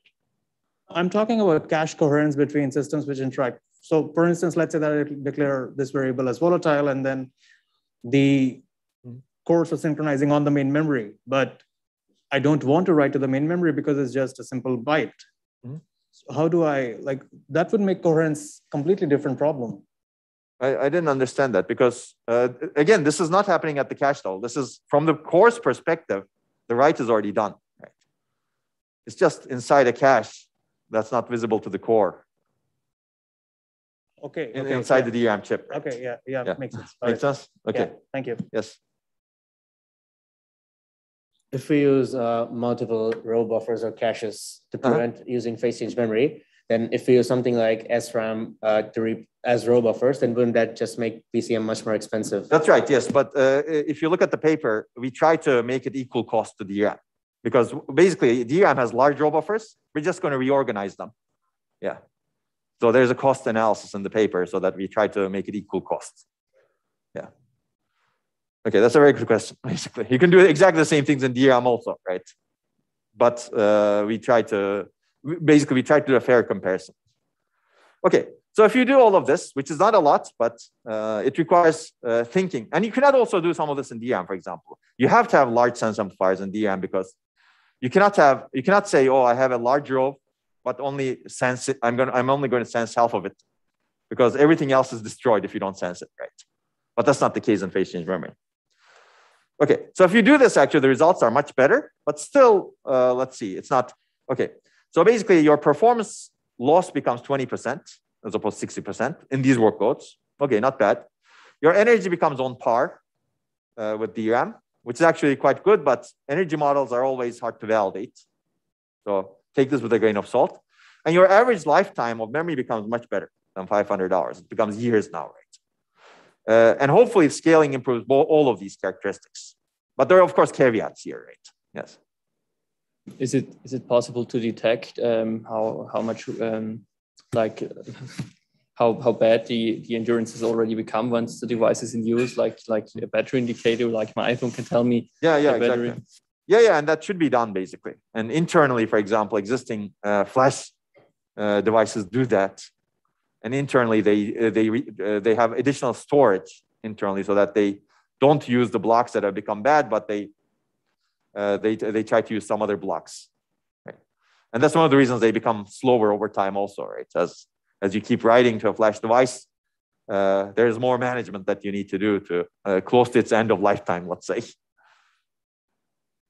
Yeah, so it's very similar, yes. Okay, so the caveat is actually worst case lifetime is much shorter. There are no guarantees. So this could be an attack vector also. Somebody can attack your system by keeping on doing writes, right? So it opens up some write attacks, let's say. Intensive applications actually still lose performance a lot. Like I think some of them lose 60%. That's a lot of performance loss still. And some of them have a lot of energy also increased. And maybe we used optimistic PCM parameters, I don't know. And maybe we don't use as many intensive applications as there will be running, right, in real systems. So basically, even though these results look good and they're going to improve over time, it's still maybe not that good to completely replace DRAM, right?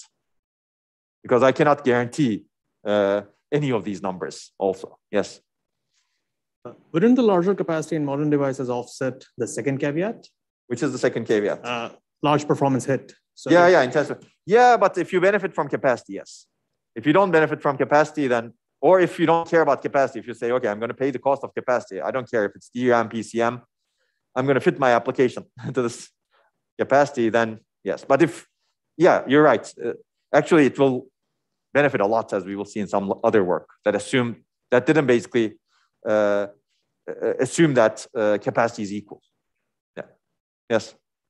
It seems like there's a 5-year warranty on Intel's persistent Intel's PCM, right? Okay. Yeah, so that means that must be pretty confident that like you can't really attack it, and it will last for like a very huge diversity of workloads for 5 years. Yeah. I mean, so okay. If you look at that persistent memory, there's a lot of memory controller management that's going on internally. So certainly it should be taking into account everything that we've discussed so far, plus some reliability issues. So my guess is they're doing a lot of management internally, like wear leveling, as we discussed, right? As cells wear out, you level the wear so that all cells wear out equally, let's say, inside the device. They probably have additional capacity that they don't expose to the user so that if something wears out, they can remap the data over there internally in the device. Yeah, but 5-year guarantee is good actually. So how much guarantee do DRAM manufacturers provide on DRAM? That's the fair comparison probably. Yeah. Okay. So that's basically the takeaway, and you can read the paper for more detail, and it's a shorter version. But yeah, this is real. And also I should say that these are results from 2009, right? Today we're in 2021. In fact, 2009 is when the paper was published. The results are really from 2008 or so, let's say. Okay, but the idea is realized today, that's good. But there's not enough information about how this is exactly built. But you can find some latency numbers, for example. I don't have them off the top of my head, but maybe you can look them up and tell me what the latency numbers look like. People have experimented with them, measured the latencies and bandwidth, for example. Okay, but let's talk about some other interesting things related to phase change memory. Reading memory, right? People are interested in this multi-level cell phase change memory. And it turns out basically, when you chop up the resistance range into multiple levels, your reading becomes different, meaning you read some bits earlier than others. So if you take a look at this example, this is a time-based reader, let's say. You basically have a reference voltage and you check the bit line voltage. And you basically, over time, you detect the most significant bit that's stored and the least significant bit that's stored. And it turns out that it's faster to detect the most significant bit first. So most significant bit is read first because of this picture over here, right? Over time, what happens, a cell loses, cell actually, the bit line voltage over here keeps reducing. And compared to reference voltage, you can detect where you are, right? If your bit line voltage was actually low to begin with, then you're in this state. If it's high to begin with, then you're in this state, etc. So basically, how long it takes determines what your value is over here, or your bit line voltage determines what your value is over here. So if you look at this picture, clearly the most significant bit is here, 1, 1, and you should be able to detect it earlier than the least significant bit, right? That's the idea. Okay. Maybe I'll explain it in a little bit more detail. Basically, the read latency and energy of bit 1 is lower than that of bit 0. This is due to how you read it. So this is one example, one simplified example of how you read it. You have a PCM, multi-level cell PCM cell with unknown resistance, and you have some capacitor filled with some reference voltage. And you basically wait for enough time, and when this capacitor gets drained, you infer the data value. So when this capacitor gets drained, essentially tells you what the value would be inside this. So you have basically a relationship between voltage and time, right? And if the time, if it takes, let's say, this window of time to drain the voltage, then you infer that the value would be 1, 0. If it takes this much time to drain the voltage, then you infer that the value is 0, 0. That's the idea. So initial voltage, and once the PCM cells, so you have some initial voltage in this capacitor, and then you connect the cell to the capacitor, and the capacitor starts draining. And after some point, the capacitor gets drained, and you look at the time. You can do this clearly by clocking, as we have seen in the previous picture. And you look at the time, and the time says, oh, okay, I'm in this range, so this must be a 0, 1. And you can do it differently, right? Okay, basically, you must wait for the maximum time to read both bits, but some bits you can reach earlier. You can infer information about bit 1 before that time. So for example, this is the time it takes to determine bit 1's value. Bit 1, yeah, clearly you know that if your capacitor gets drained before this point, you know that bit 1 is 1, right? As you can see, because in the remaining states, bit 1 is 0. But you still have not distinguished what is bit 0. You have to wait until the end to determine bit 0's value. Make sense? So if you're considering reading only bit 1, this is much faster, basically. That's the takeaway. So if you can do actually intelligent data mapping in your devices, you can actually put, let's say, latency critical data into bit 1 in general. So that's one idea, for example. And actually, the picture is more complex than I showed you. Write latencies are also different. So all of these transitions from different bit values have different latencies and energies. So it's basically this picture based on some technology numbers at the time. So you can exploit all of this clearly. Right? And this paper does it, but I'm not going to go into details of how you do it. But doing different kinds of data mapping and buffering techniques, you basically try to exploit these low latencies that you see in the system. And you can see that there's a huge difference, right? For example, going from 0, 1 to 0, 0 takes 0.3x latency. I think that's latency. Yeah. Yeah, I think so. Okay, this latency, yeah. 0.3x the latency of going from 0, 0 to 1, 0. And there are reasons for it, basically, because of the way you encode the data, because of the way things operate, etc. So, and this is another example, 0.2x, for example, very low latency. Going from here to here is very low latency compared to going from here to here, for example, or going from here to some other encoding. So you can see that the values are quite data dependent as well as encoding dependent. So data mapping and buffering techniques can actually make a big difference in terms of the performance you get out of this device. And internally, potentially, some of these ideas can be employed in a phase change memory controller, right? We don't know because none of this is open to us. Even the protocol is not that open, right? Okay, any questions? Now, let me give you another technology. I'm going to spend much less time on this technology, but this is also quite interesting. In fact, this technology is very interesting because I don't know where these people who are marketing this technology are, but at some point, maybe in 2009, 10, around that time frame, some people were saying this is the best technology ever. And they were marketing it in such a way that it would basically fix all of the problems we have with all types of memories. And there's some potential in this direction, actually. This technology is quite interesting because it could potentially replace caches as well, because latency characteristics are so good, but it doesn't have good characteristics in everything. So there are also a lot of reliability issues. But let's look into it. So this is a magnetic memory. As I said, again, you have a special device. It's called a magnetic tunnel junction device. And it looks kind of like this abstractly, right?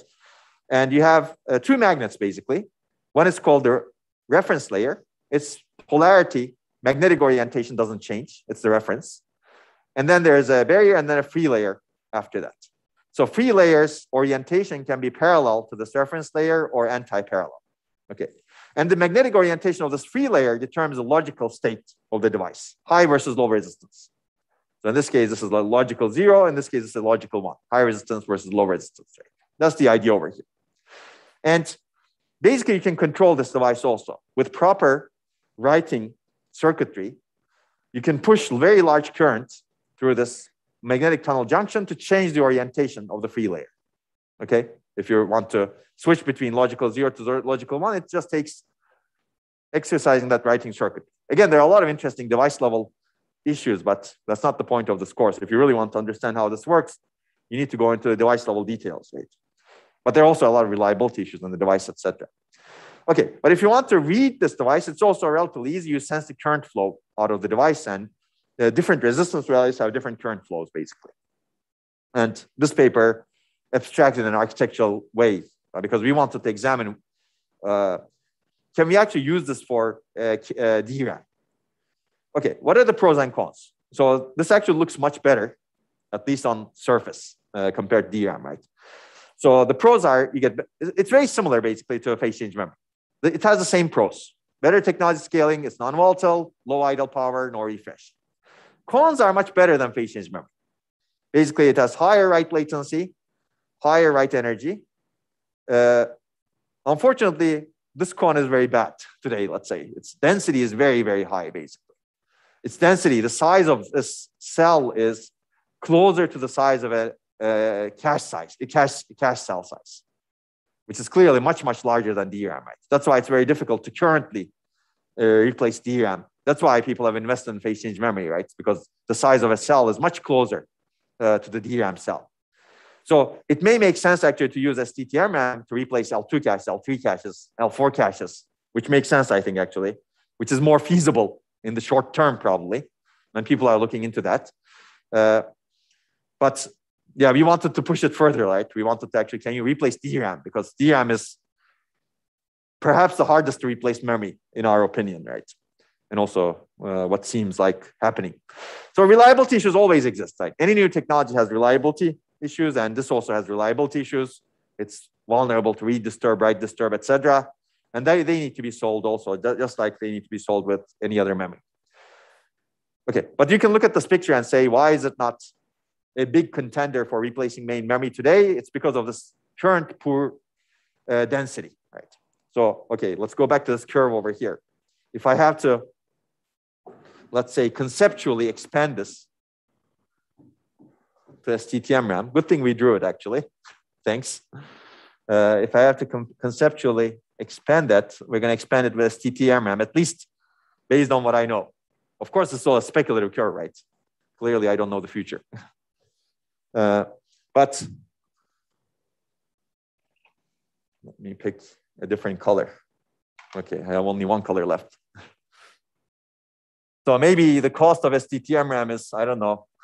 I don't have enough space could you over there. swap the camera on the computer? Oh, okay, sorry. Yeah, you can. Yeah. That's good. Thanks. Yeah, maybe the cost of STT-MRAM is somewhere over here or somewhere over here, right? And it's not clear how it will scale, right? Maybe it's going to go like this. Who knows, right? We don't know, basically, the future. Maybe it's going to, at some point, cross this DRAM curve, right? Maybe I do need to have the color, but you get the idea, I think.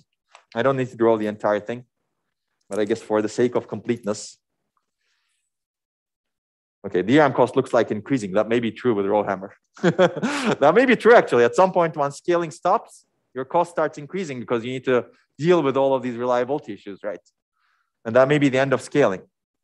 Yeah. So that's maybe the curve. That's why, I mean, if I have to put the name over here, that's why STT-MRAM is probably not a great candidate to replace DRAM at this point, right? But in the future, again, who knows, right?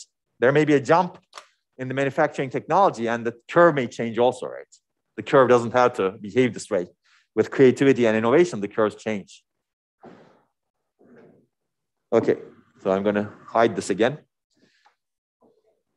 But you can do this basically for all technologies speculatively, clearly. Okay. Now let's take a look. That's not what I want.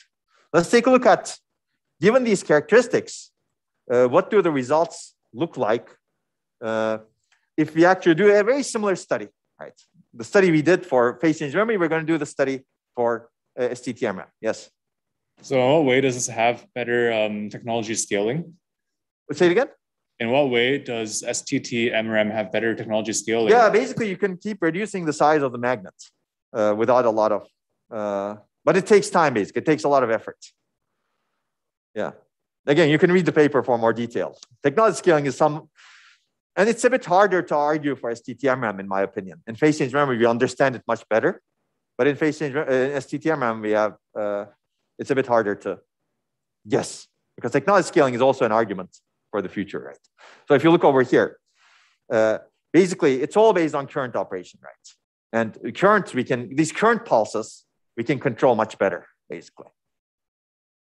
But again, the cell size may be difficult to reduce to operate reliably. Today, we are at such a high level cell size. And in the future, we don't know where we will be. Okay, there's another level of freedom, which is also interesting, which also exists in phase change memory at some level, but you can trade off some non-volatility for lower write latency and energy. Meaning, okay, you say, basically, if I want to make my writes much lower latency and lower energy, similar to a cache, for example, I basically get rid of the non-volatility element by reducing the size of this magnetic tunnel junction. That's why I think this is also a good candidate for cache, because you can actually get similar latencies and energies as cache, for example, but you get rid of the non-volatility as well. Okay, now let's take a look at the results for DRAM, basically. We've done a similar study, 4-core, some main memory. You can read the paper for more details. But basically, we replaced DRAM with STT-MRAM with some architecting mechanisms like write management. You need to do the write management because writes are costly here. But the good news is reads are not as costly. Read latencies are exactly the same as DRAM. That's what we assume over here. That's what we expect also. But the writes are going to be longer latency. I think they're, in this paper, we assumed 4x, but I don't remember actually. You should take a look at the paper. And if you look at this, if you do the writes management of the writes, it's actually not that bad. You get 6% performance loss, and you get significant energy savings versus DRAM. And you don't have the endurance problem. Okay, I forgot to say this maybe. You don't have the endurance problem over here, right? So there's actually a very good, another benefit compared to phase change memory. So it's equal to DRAM in terms of endurance. That's the assumption. So the benefits actually look quite good. But again, because of the picture that we showed over here, it's currently not necessarily a good idea to replace DRAM with STT-MRAM. Okay. Maybe we'll someday figure out how to manage this. Yes? Since these like new technologies seem to have issues with writes, wouldn't it be possible to at least currently, since they have some major advantages, to use them for parts of memory that are read-only? Yeah. So that's a good point. Yeah, maybe, right? Then you're now talking about a hybrid memory system, right? You identify your applications or requests, and you direct the read-intensive applications to this sort of technology, and other stuff is handled by DRAM, for example, right? Yeah, and that brings us to hybrid memory technologies, basically, because no technology is good at everything. So why don't we put together multiple technologies and manage them based on the characteristics of the workloads, like read and write in this particular case, such that the characteristics of the workloads match the characteristics of the memory they're using. Okay, and this is the paper for STT-MRAM. Yeah, that brings us to hybrid main memory. So let's talk about Selbit. And I think we've already covered this, so I'll go through this relatively quickly, and then I'll mention one work, and then we will stop. But this is basically a more viable approach today, as you mentioned, right? Since no technology has green characteristics in every metric, they have different reds and different greens. Why don't we put together multiple different technologies and design the hardware and the software to manage data allocation and movement so that we achieve the greens as much as possible while avoiding the reds as much as possible. And we've seen this example. And this is a huge challenge and opportunity today, basically, providing the best of multiple metrics with multiple memory technologies. And I think once you have a system that looks like this, you need more intelligence in the system also. Now you have a heterogeneous memory system, but it can also be configurable. It can also be programmable. The programmer can say, for example, put this data to this technology, right? And there are many issues over here. So we will start covering some of them very quickly. Should it be a cache? Should this be main memory? What is the granularity of data movement between different technologies? Who manages it? Hardware, software cooperative. When do you decide to migrate data from one place to another, regardless of how it's used? And then if you're using it as a cache, how do you design a scalable and efficient large cache? Because some of these memories could be gigabytes, right? Okay, let's take a look at the first option. DRAM is a cache for phase change memory. Phase change memory is main memory, and DRAM caches memory rows and blocks. In this case, you get reduced latency on DRAM cache hits, and you also have write filtering. Writes are actually filtered by DRAM, right? They don't go to the phase change memory. And memory controller manages the DRAM cache. The benefit is this eliminates system software overhead, right? System software doesn't manage the cache, memory controller does. So there are multiple issues here. What data should be placed in DRAM versus kept in PCM, for example? I'm picking PCM since it's the closest to reality. It's real actually right now. What is the granularity of data movement? How to design a low-cost hardware-managed DRAM cache? So we're going to look at some of these directions, I guess, in the next lecture now. But I'm going to give you one more work before we part. So, okay, I'm not going to. So this idea was actually initially proposed by this paper, which is concurrent to our paper. This is a paper from IBM that essentially looks at a hybrid memory system that looks like this. The goal is to achieve the best of DRAM and phase change memory as you look at it. It looks like this. The system kind of looks like this. This is your main memory right now, right? There's a DRAM buffer. There's phase change memory as main memory. And there's a write queue to handle the writes in a more nice manner, let's say. And the goal is to minimize the amount of DRAM without sacrificing performance and endurance. And DRAM is used as a cache to tolerate PCM latency and write bandwidth issues, all the issues that we're discussing. And PCM is used as a main memory to provide large capacity at good cost and power. So this is your real main memory. This is a cache, and this is a write buffer, basically. Now, how do you manage the write buffer becomes important. And this paper proposes multiple ways, for example, lazy write. So you take pages from the disk, you install them only in DRAM, and don't put them in PCM direct. Only if they're evicted from DRAM, you may decide whether you want to put it in PCM, right? That way you get rid of some of the endurance issues with PCM. Partial writes, very similar to the ideas we discussed. Only direct lines from DRAM page are written back to phase change memory. And there's also page bypass. Discard pages with true reuse on DRAM eviction. There are some pages over here. Whenever you're evicting them, ask the question, should I actually put it to PCM or should I directly write them back to disk? Right. If you're writing back. If this is a data that's not dirty, then you can drop it also, right? You can not write it anywhere. So these are actually interesting ideas also. Some of them have similarities to what we were trying to do. Basically minimize the writes to this memory, right? As much as possible. Okay, let me give you some results and then we will conclude. So these are actually results of, let's say, less accurate simulation, but considers the capacity now, right? If you consider the capacity, the results look much better, basically. So you can see that 16-core system, we're assuming 8 GB DRAM. We're assuming we cannot model everything over here, and the paper doesn't model. So there are some fixed assumptions. Main memory at some number of cycles, for example, hard disk at some number of milliseconds, and flash at some number of microseconds.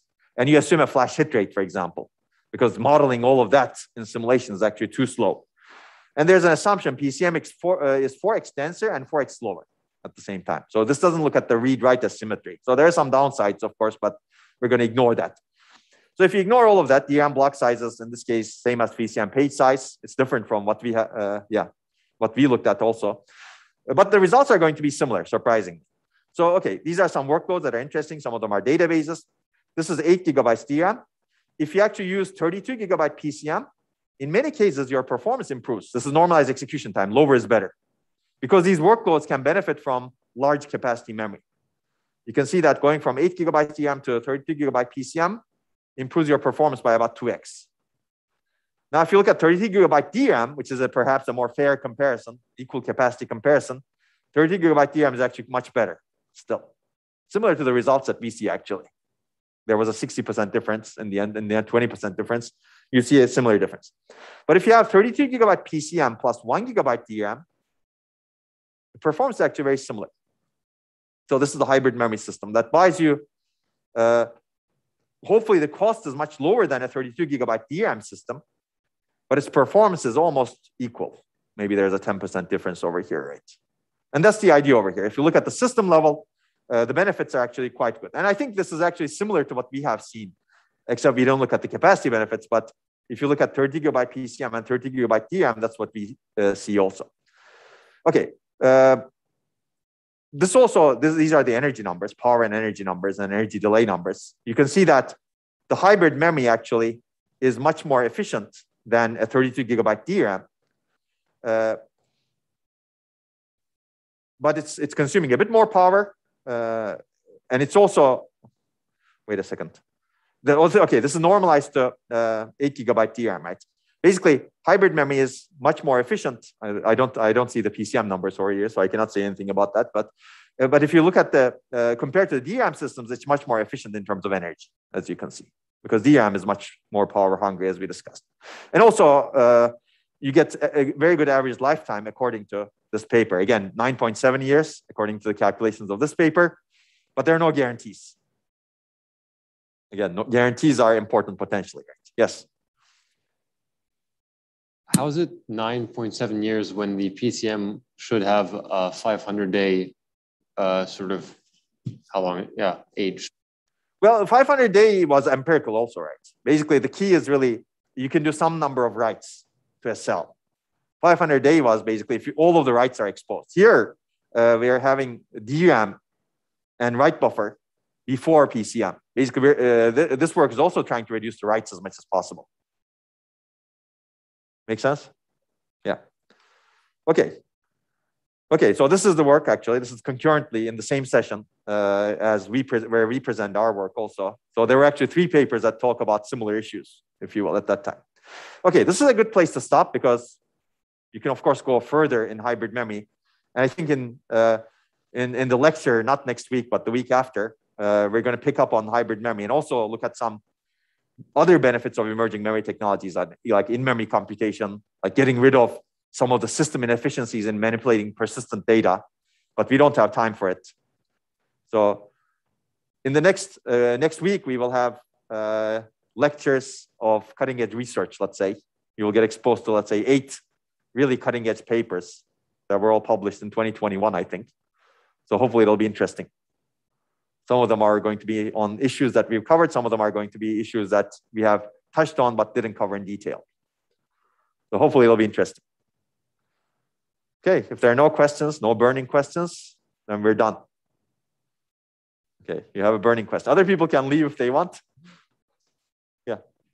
I'm just thinking, like, do you see also machine learning being applicable to here in the same degree as it is to memory controllers, or is like a fundamental difference in these 2 applications? No, I think again, machine learning could be a good application. And there's a small number of works that look at machine learning based management of multiple memories, for example, hybrid memories. But I see, again, this is a very complex task also. If you can set up your problem such that you can express it nicely using a machine learning algorithm and show benefits, that's always good, right? Yeah, there's a lot of research in this direction that needs to be done, in my opinion. Yes, one more. Since the write for PCM is through the heater, so for PCM, can the write and read be in parallel in the same band? Yeah, that's an excellent question, basically. Yeah, usually no. I mean, even in DRAM, write and write doesn't happen in parallel because of the bus, right? In PCM also, you have this issue with writes, basically. Yeah, I mean, if you partition your banks nicely such that you can heat one of them without disturbing the others, sure, you can do that, right? But in today's systems, usually you don't have that sort of partitioning as much. But there's no fundamental reason why it cannot be done, I would say. Yes. This is just a general question about PCM. Does the general heat of your system impact the reliability of PCM? Yeah. Again, we don't have good data on it as far as I know. My guess is yes. If you're operating at very high temperatures, for example, you're more vulnerable to noise, again, in these devices. But again, we don't have any data to back that up fully. In DRAM, for example, we have very good data on how your temperature affects retention times, right? But we don't have such data, empirical data on phase change memory. But in all likelihood, yes.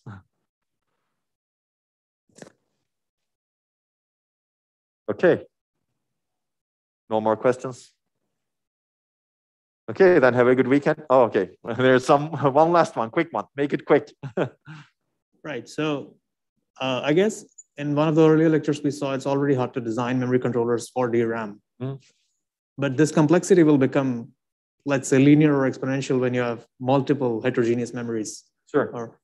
So is there any solution to that, or people just assume that it will happen? Yeah, I think, I mean, you need to make things as you need to make things as simple as possible, but no simpler than what you need, right? In this case also.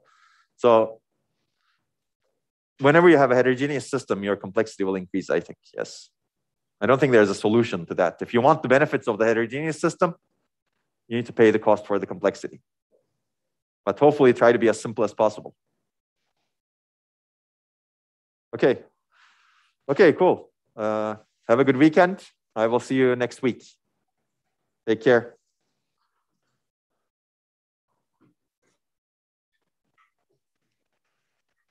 Nope. Say it again? Oh, okay, yes. Let's see. Let me first stop sharing so that I can see. Okay, sure, yeah. See you next week.